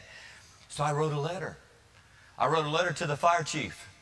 You don't mess with the chief too much, you know. I was just a little flunky, you know. You don't mess with the chief. So, but I wrote this letter. See, I was a rebel anyway. I was on the man's blacklist. I'd been a rebel for a number of years there, and I wasn't real high up in his place as far as integrity of anything anyway, but he didn't know I'd got saved. He didn't know God had changed my life, but I wrote the man a letter. And anytime you didn't want you know, if you wanted the whole department to know what was going on, then you just would leave that letter open on the chief's desk, and he wouldn't file it away anywhere. And when they'd come in and clean at night, naturally, they're going to see everything that's going on. So they read this letter.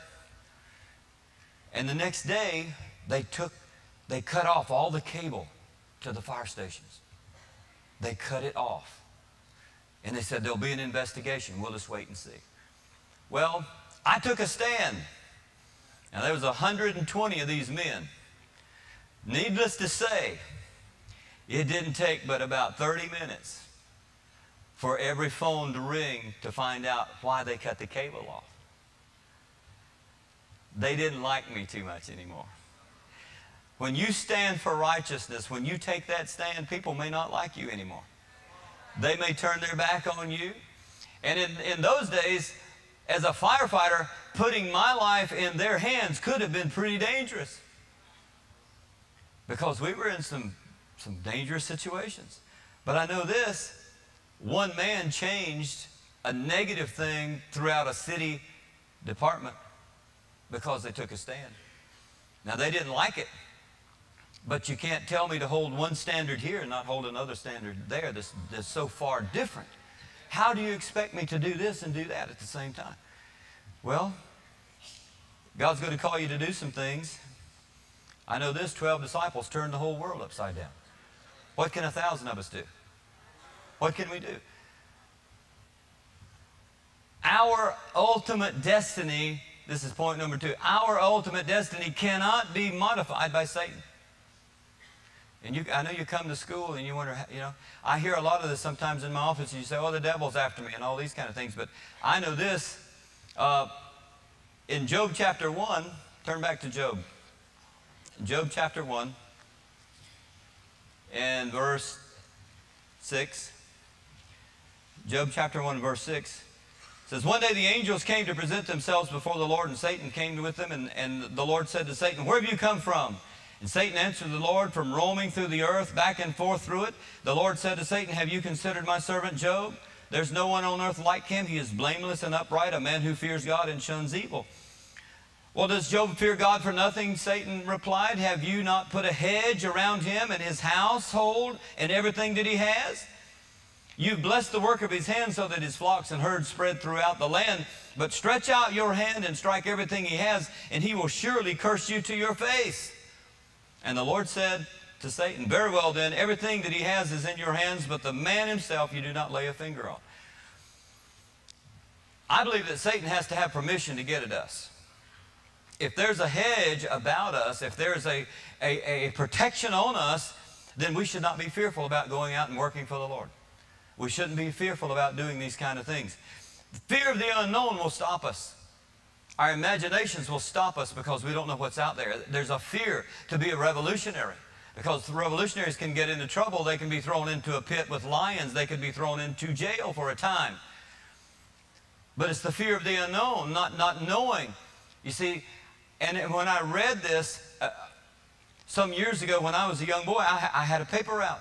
And as I was writing on this paper route, there was this dog. There's this bulldog, one of these, you know, it was a bad dog. I mean, this was a mean dog. I would get up and I'd take it down the hill, and I'd get on my bike and I'd get the pedal on this thing so fast, I'd bring my feet up and sling that paper, and I'd just sail right on by. Now, this is a morning time route, about 5:30 in the morning. That worked well until the end of 30 days. I had to go to the house and collect. I had to have the money for the papers. And I thought, well, the dog's usually out here. I will sneak around and come up the street and go up into the back. Well, that afternoon, everything was working really well, but suddenly I realized I'm halfway through the woods and I hear this dog, roar, roar, and here he comes. I mean, he spots and here he comes. And then he stops and he thought he heard me out there. I went up a tree. I went up this tree, I mean, lickety-split, I'm up this tree and I'm hanging on and I'm thinking, oh man, I am up a tree. And there's that dog, I can see the dog, and it's getting dark and I'm up a tree. And I have to finish collecting on my paper route. And 30, 40 minutes goes by, it gets really dark, the lady comes home, the back porch light comes on, and I think, man, I'm so glad this woman's home turned the light on for me. So she comes out with the dog food, and she takes the pan and she takes it out and she sits just so far, and the dog comes and he's out running around, and she walks down the driveway, around the side of the house, down the driveway, and suddenly the dog, he wants to go too, and he takes off and he's running, and then the chain that he was tied to, you know, about 30 feet of length of chain. I see that as like a picture of God and Satan. I think he has him on a big chain. I think he can growl and he can roar and he can bark and he can get us so hemmed in, climbing up a tree where we're just kind of stuck in fear. And all it is noise. It's just noise. It's just nothing but fear of the unknown. Well, our ultimate destiny, I just don't see how Satan can modify that, judging simply by that one scripture in the Bible. The Bible says Job was a righteous man. He served God, and God took care of him. The key was his righteousness. See, if we run righteously to him, he's going to take care of us just like he did Job. He was a blameless man. He feared God, not the dog. Forget that. You're going to hear the noise. So our ultimate destiny cannot be modified by Satan. And then that leads me to this, that the sovereignty of God increases our trust in him. Because I know that he is above all in power and strength, that gives me comfort.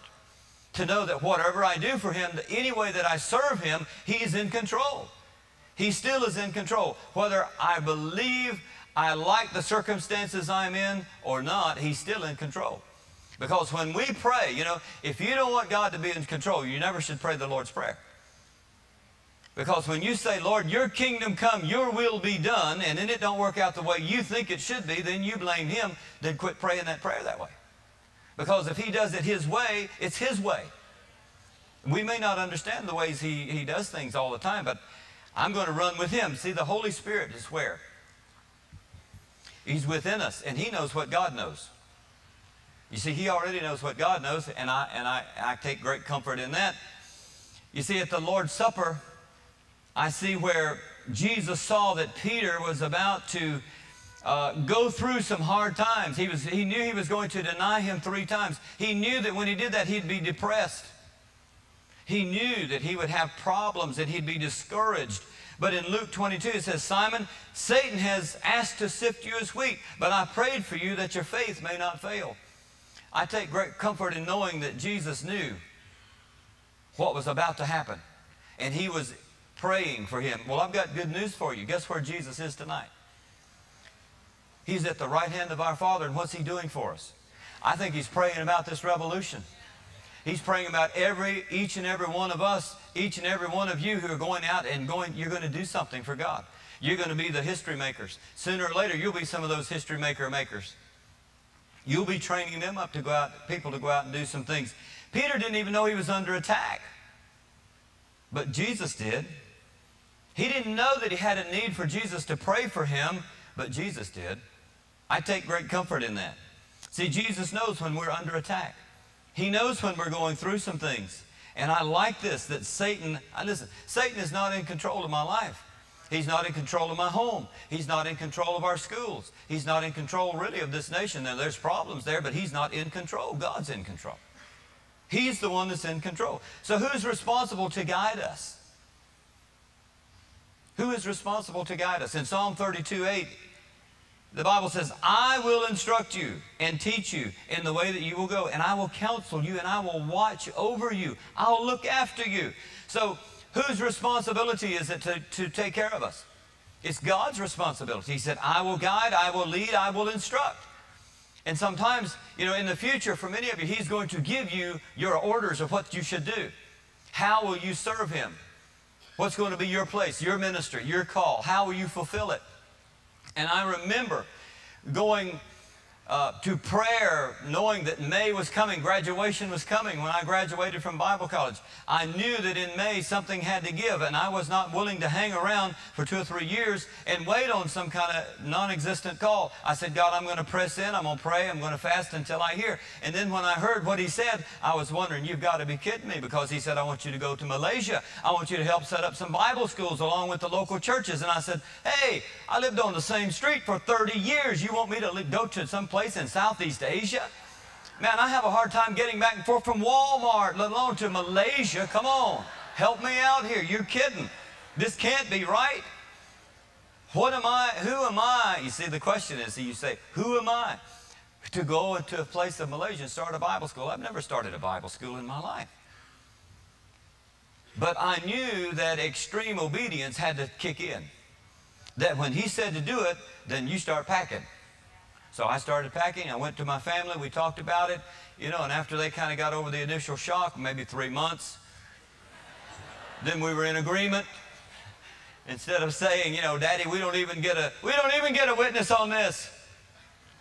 Instead of getting that, they started saying, now when we get to Malaysia, is it going to be like this or like that? When we get to Malaysia, what are we going to do when we get there? Will it be like this or like that? Well, then I knew God had already turned their hearts around. And I'm thinking, well, you're satisfied now, but what am I going to do when I get there? You know, I remember flying out of Pensacola, and the words in my heart, you know, I had a big lump in my throat, and we'd sold all we had. We had everything in 8 suitcases, following the call of God, charging out as the revolutionary in our day. And I remember these great words welling up on the inside of me, and it was like, my God, why have you forsaken me?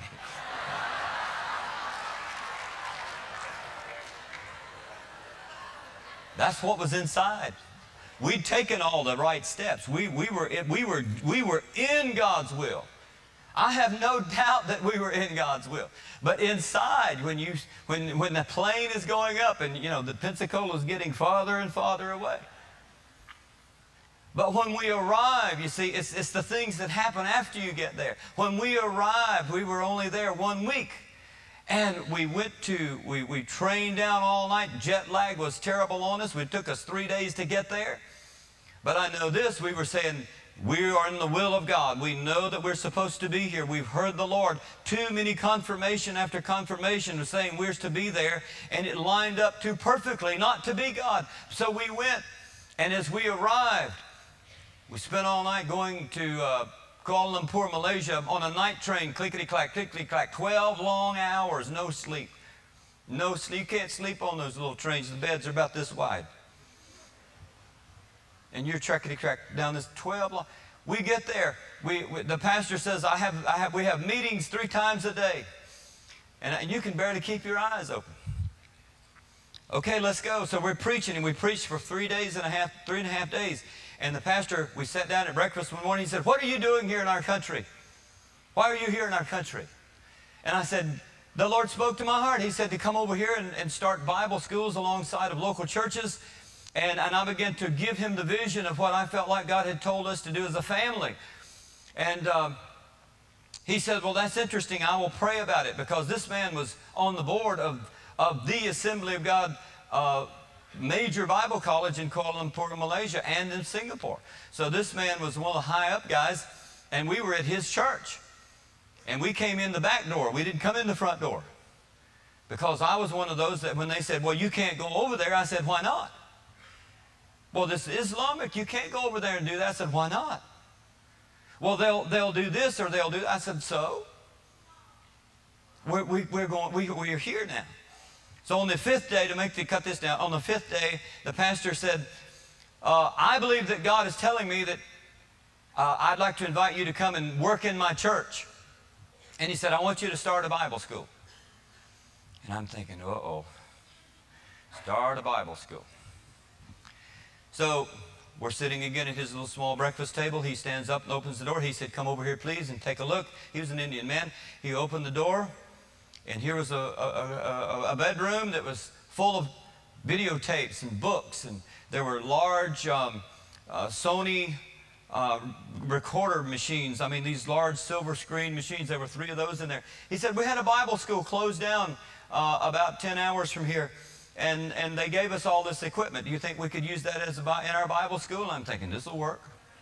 This is good. And I walked up to the walls, and I began to read off the labels and the names of these tapes.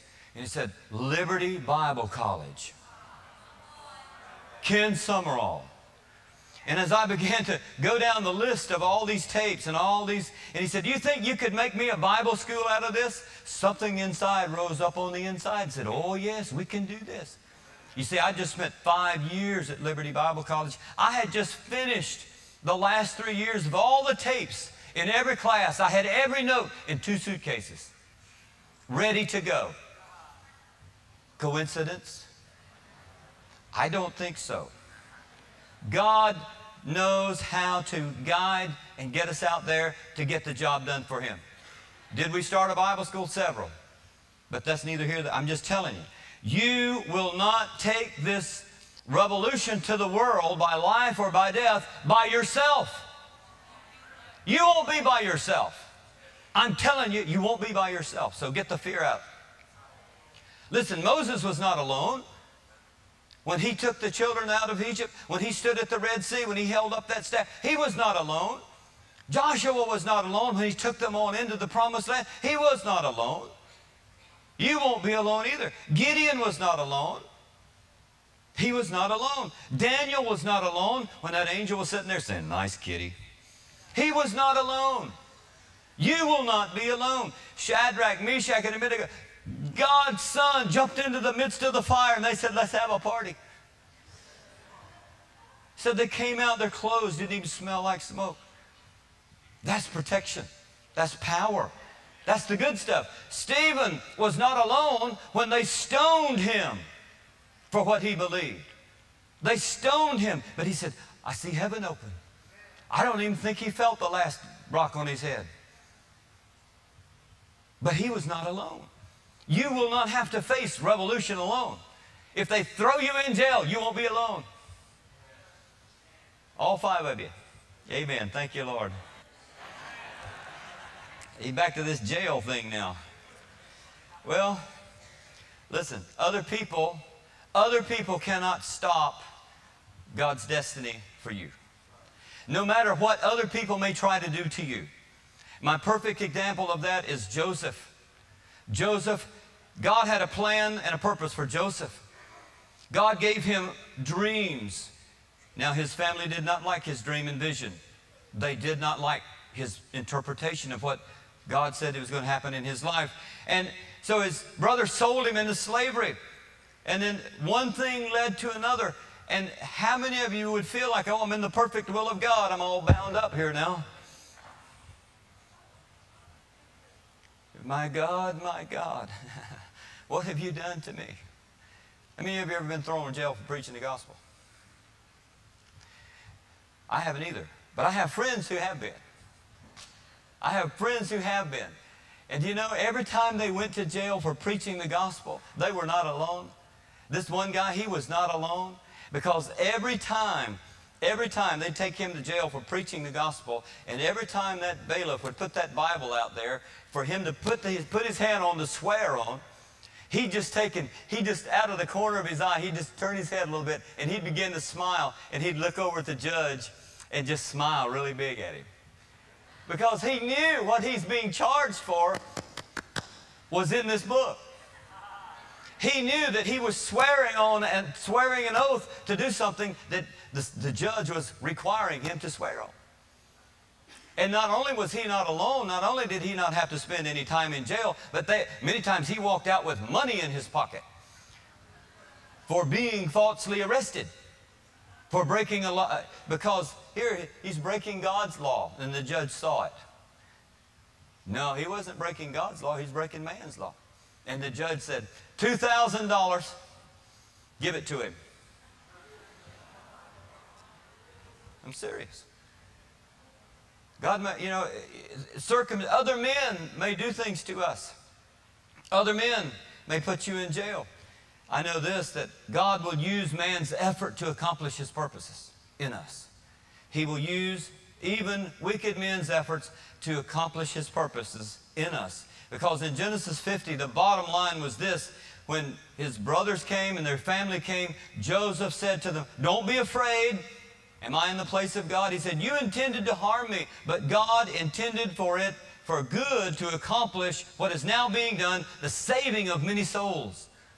You know, you may wind up in jail just to save a soul, and that is okay. I have lots of stories about, several of these men who've been in jail for preaching the gospel.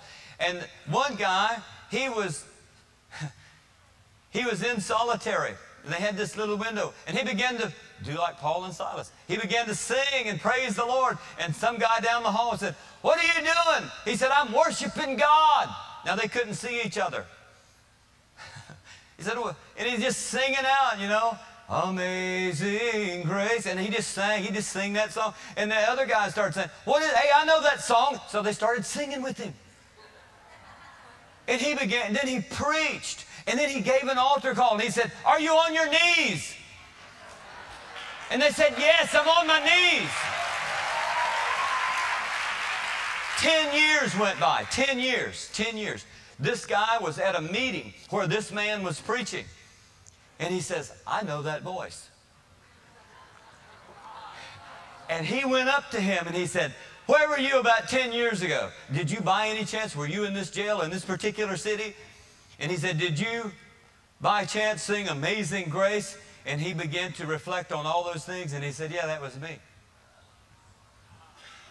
Now that guy is out evangelizing around the world. You see, God's plans for you cannot fail. Regardless of the circumstances, his purpose will be accomplished in you if you'll just let it happen. Just let it happen. When I read in 2 Corinthians about the Apostle Paul's hardships, I see the picture of a revolutionary. I see the picture of what it can mean to serve Jesus. And you say, well, what does that mean? Well, I'm not going to read it all, but let me put a few picture words in your mind. Troubles, hardships, distresses, beatings, hard work, sleepless nights, imprisonments, great endurance. Does that paint a wonderful picture?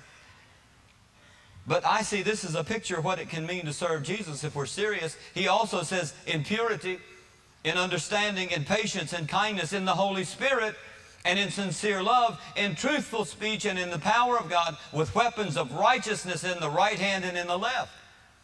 It's a powerful thing. Through all of this, Paul kept the faith. He said, I fought a good fight. I finished the race. I've kept the faith. Paul was not alone.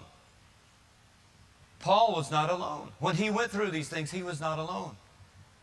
He had the Spirit of God with him. Do you know that men put Jesus on that cross? Men hung Jesus on that cross on purpose. Jesus being on that cross fulfilled God's perfect destiny for his life. As painful as it was, he was still there. He was there because of us. You see, God is sovereign over our circumstances. When he spoke, when Pilate spoke to him and he says, why don't you answer me? Don't you realize I hold the power of life and death in my hand over you? And Jesus responded, he said, if it were not for my Father in heaven, you'd have no position of authority over me. You see, God's in control of our circumstances no matter what they may be. He's there. He's there. In all our trials and all of our temptations, and we talk about mostly the trials and the temptations and the hard times, but in our assignments, he's there. In the job that he gives us to do, he is there. He will be there for us. And in Philippians 4:4, he says, when you are in these, rejoice in the Lord always. 192 times he says, rejoice in your trial and tribulation because you're going through the plan of God. And it's okay. Are you willing to do it? Any takers?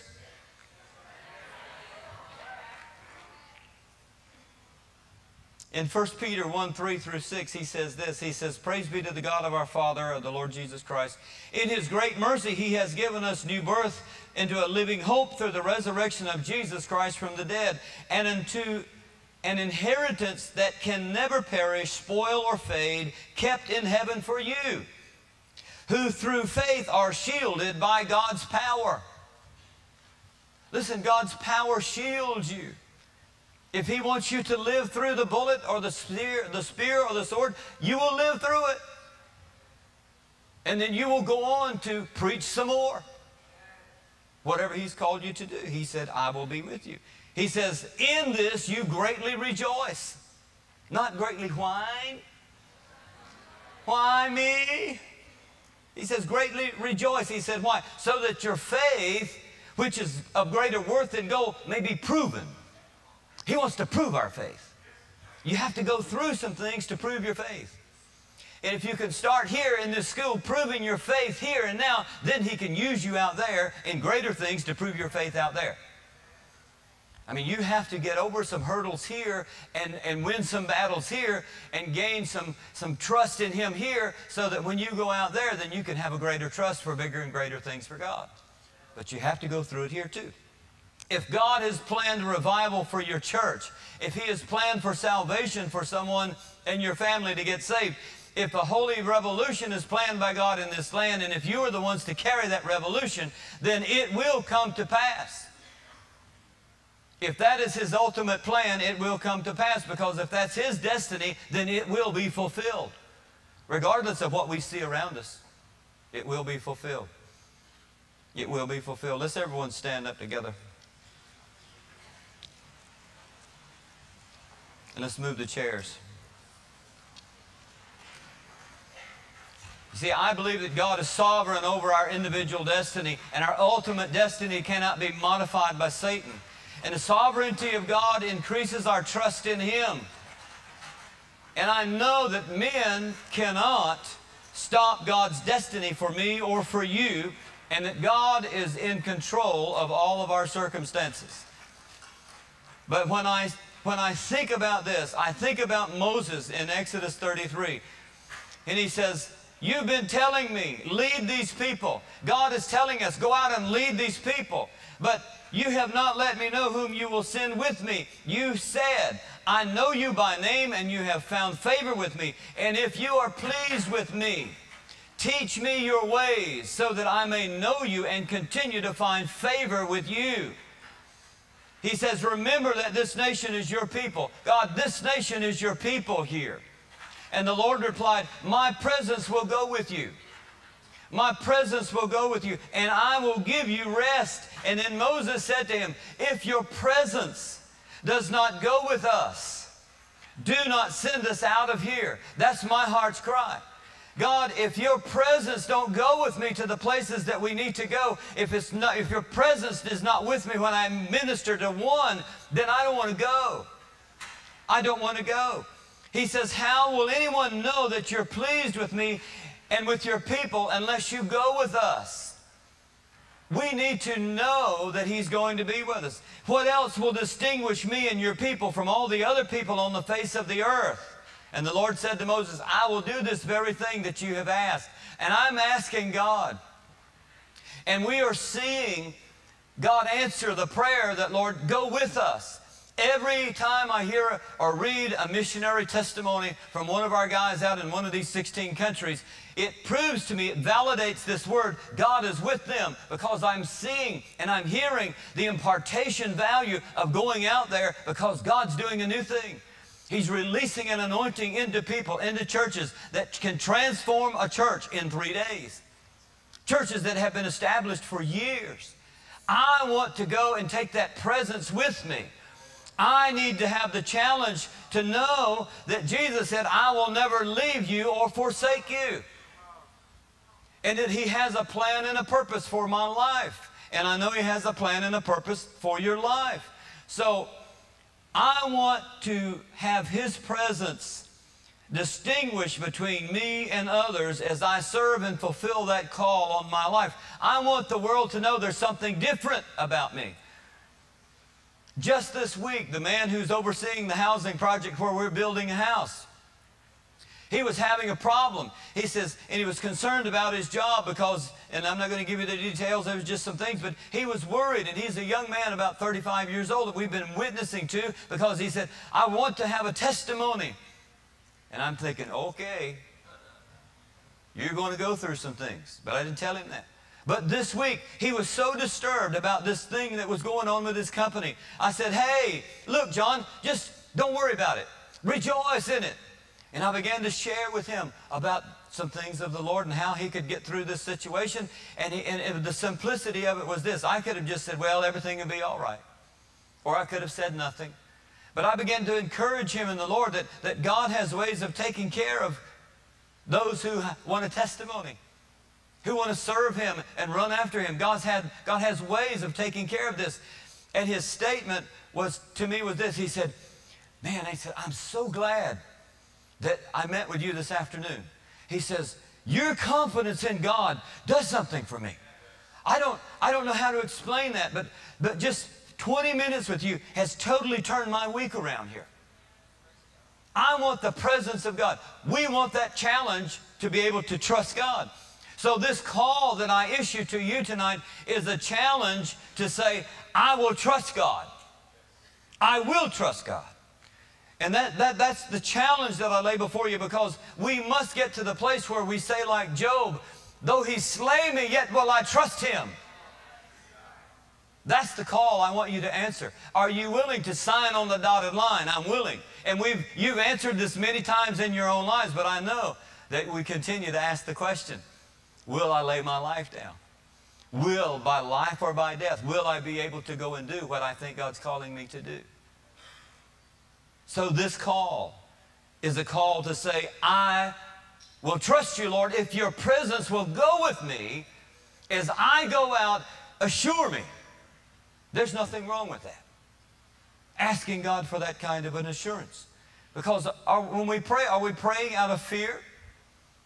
Or are we praying out of faith? When we pray, when we're in trouble, when the circumstances seem to be piling up on us, do we say, oh God, my enemy, the devil? Are we praying out of fear? Or are we praying out of faith? Or is our prayer birthed out of faith, which says, devil, this is as far as you go, no more.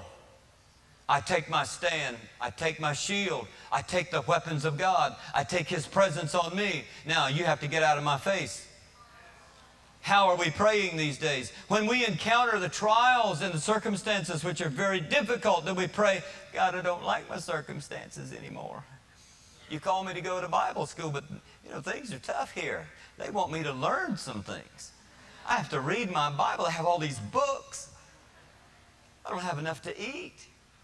I have to work at McDonald's.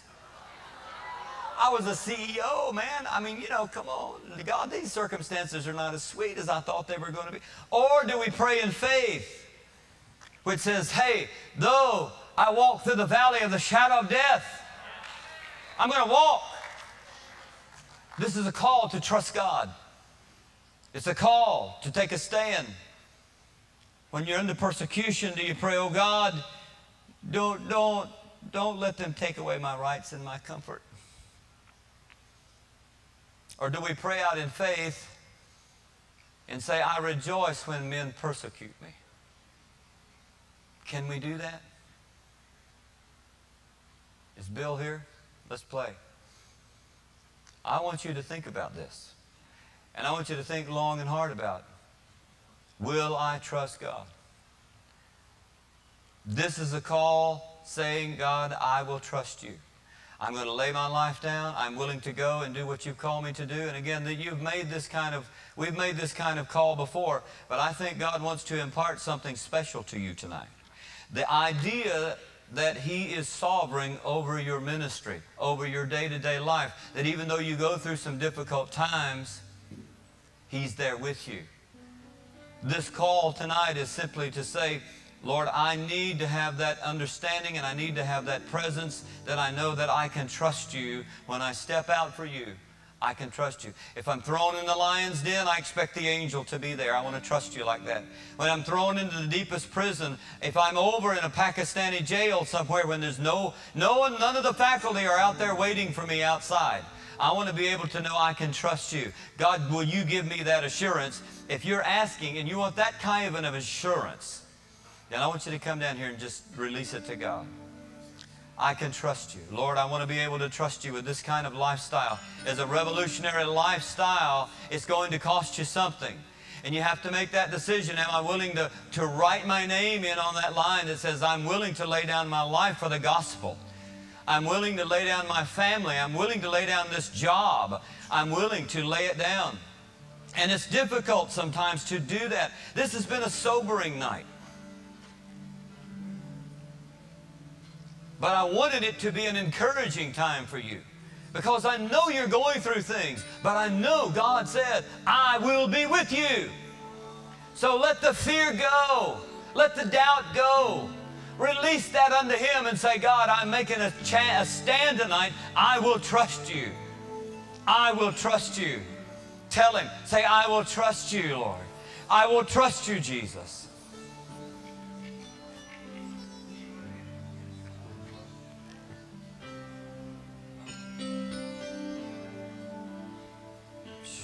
You are my shepherd, I have no needs. You lead me by the peaceful streams, and you refresh my life. Yes, Jesus. You hold my hand and you guide my steps. Yes, you do, Lord. Yes, you do. I could walk through the valley of death and die. Yeah. Tell Him you'll walk with Him.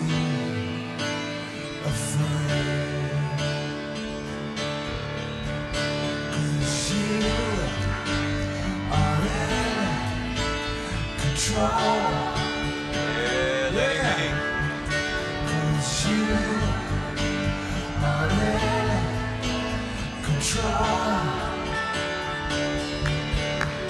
'Cause you are in control. Yes, you are, Lord.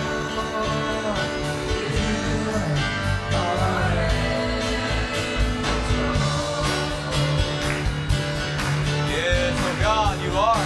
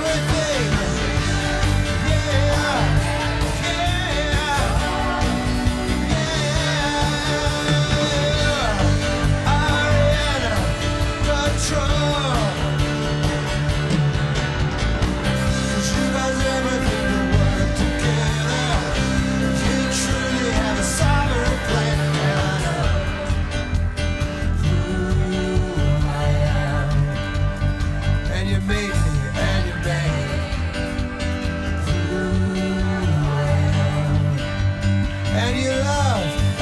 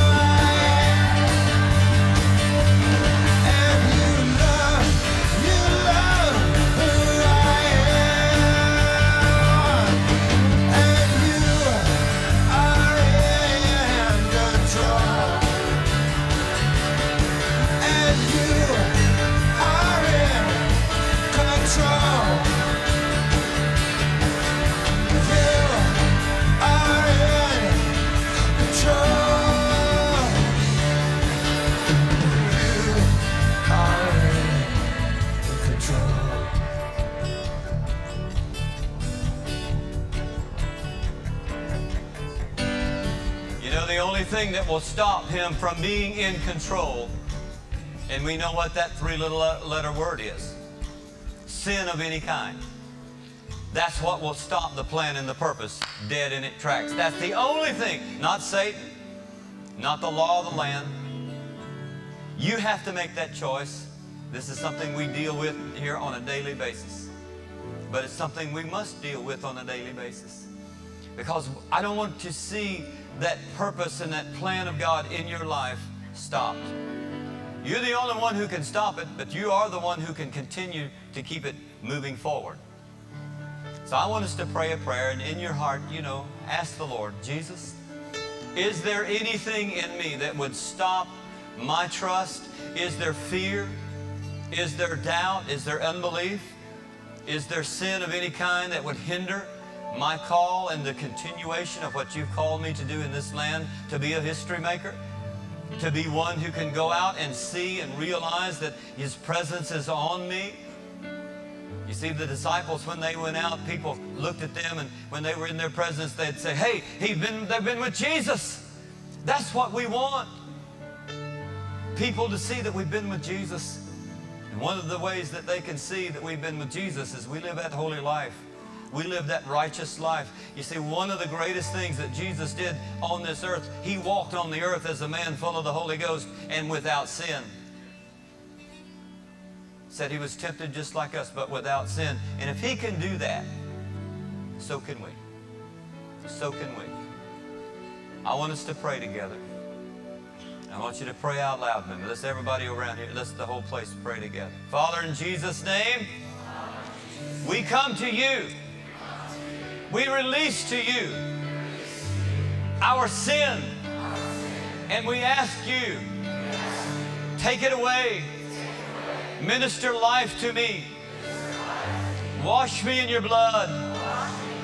Protect me by Your name, by Your word, by Your Spirit. I need to trust You with every detail of my life. My heart's cry is that I will trust You in every situation. And Jesus, we pray, protect us from sin. Use us in a mighty way. Let us be like Daniel. Let us be willing to be thrown into the lion's den. At whatever the cost, I'll pay the price, because You will be there and You'll give the reward back. I don't want to fail You, Jesus. And I know that You will not let me fail. In Jesus' mighty name we pray. Amen. And we're going to pray for you in just a minute, but we're going to go back into some worship, and then we're going to have an announcement unless you want to do that.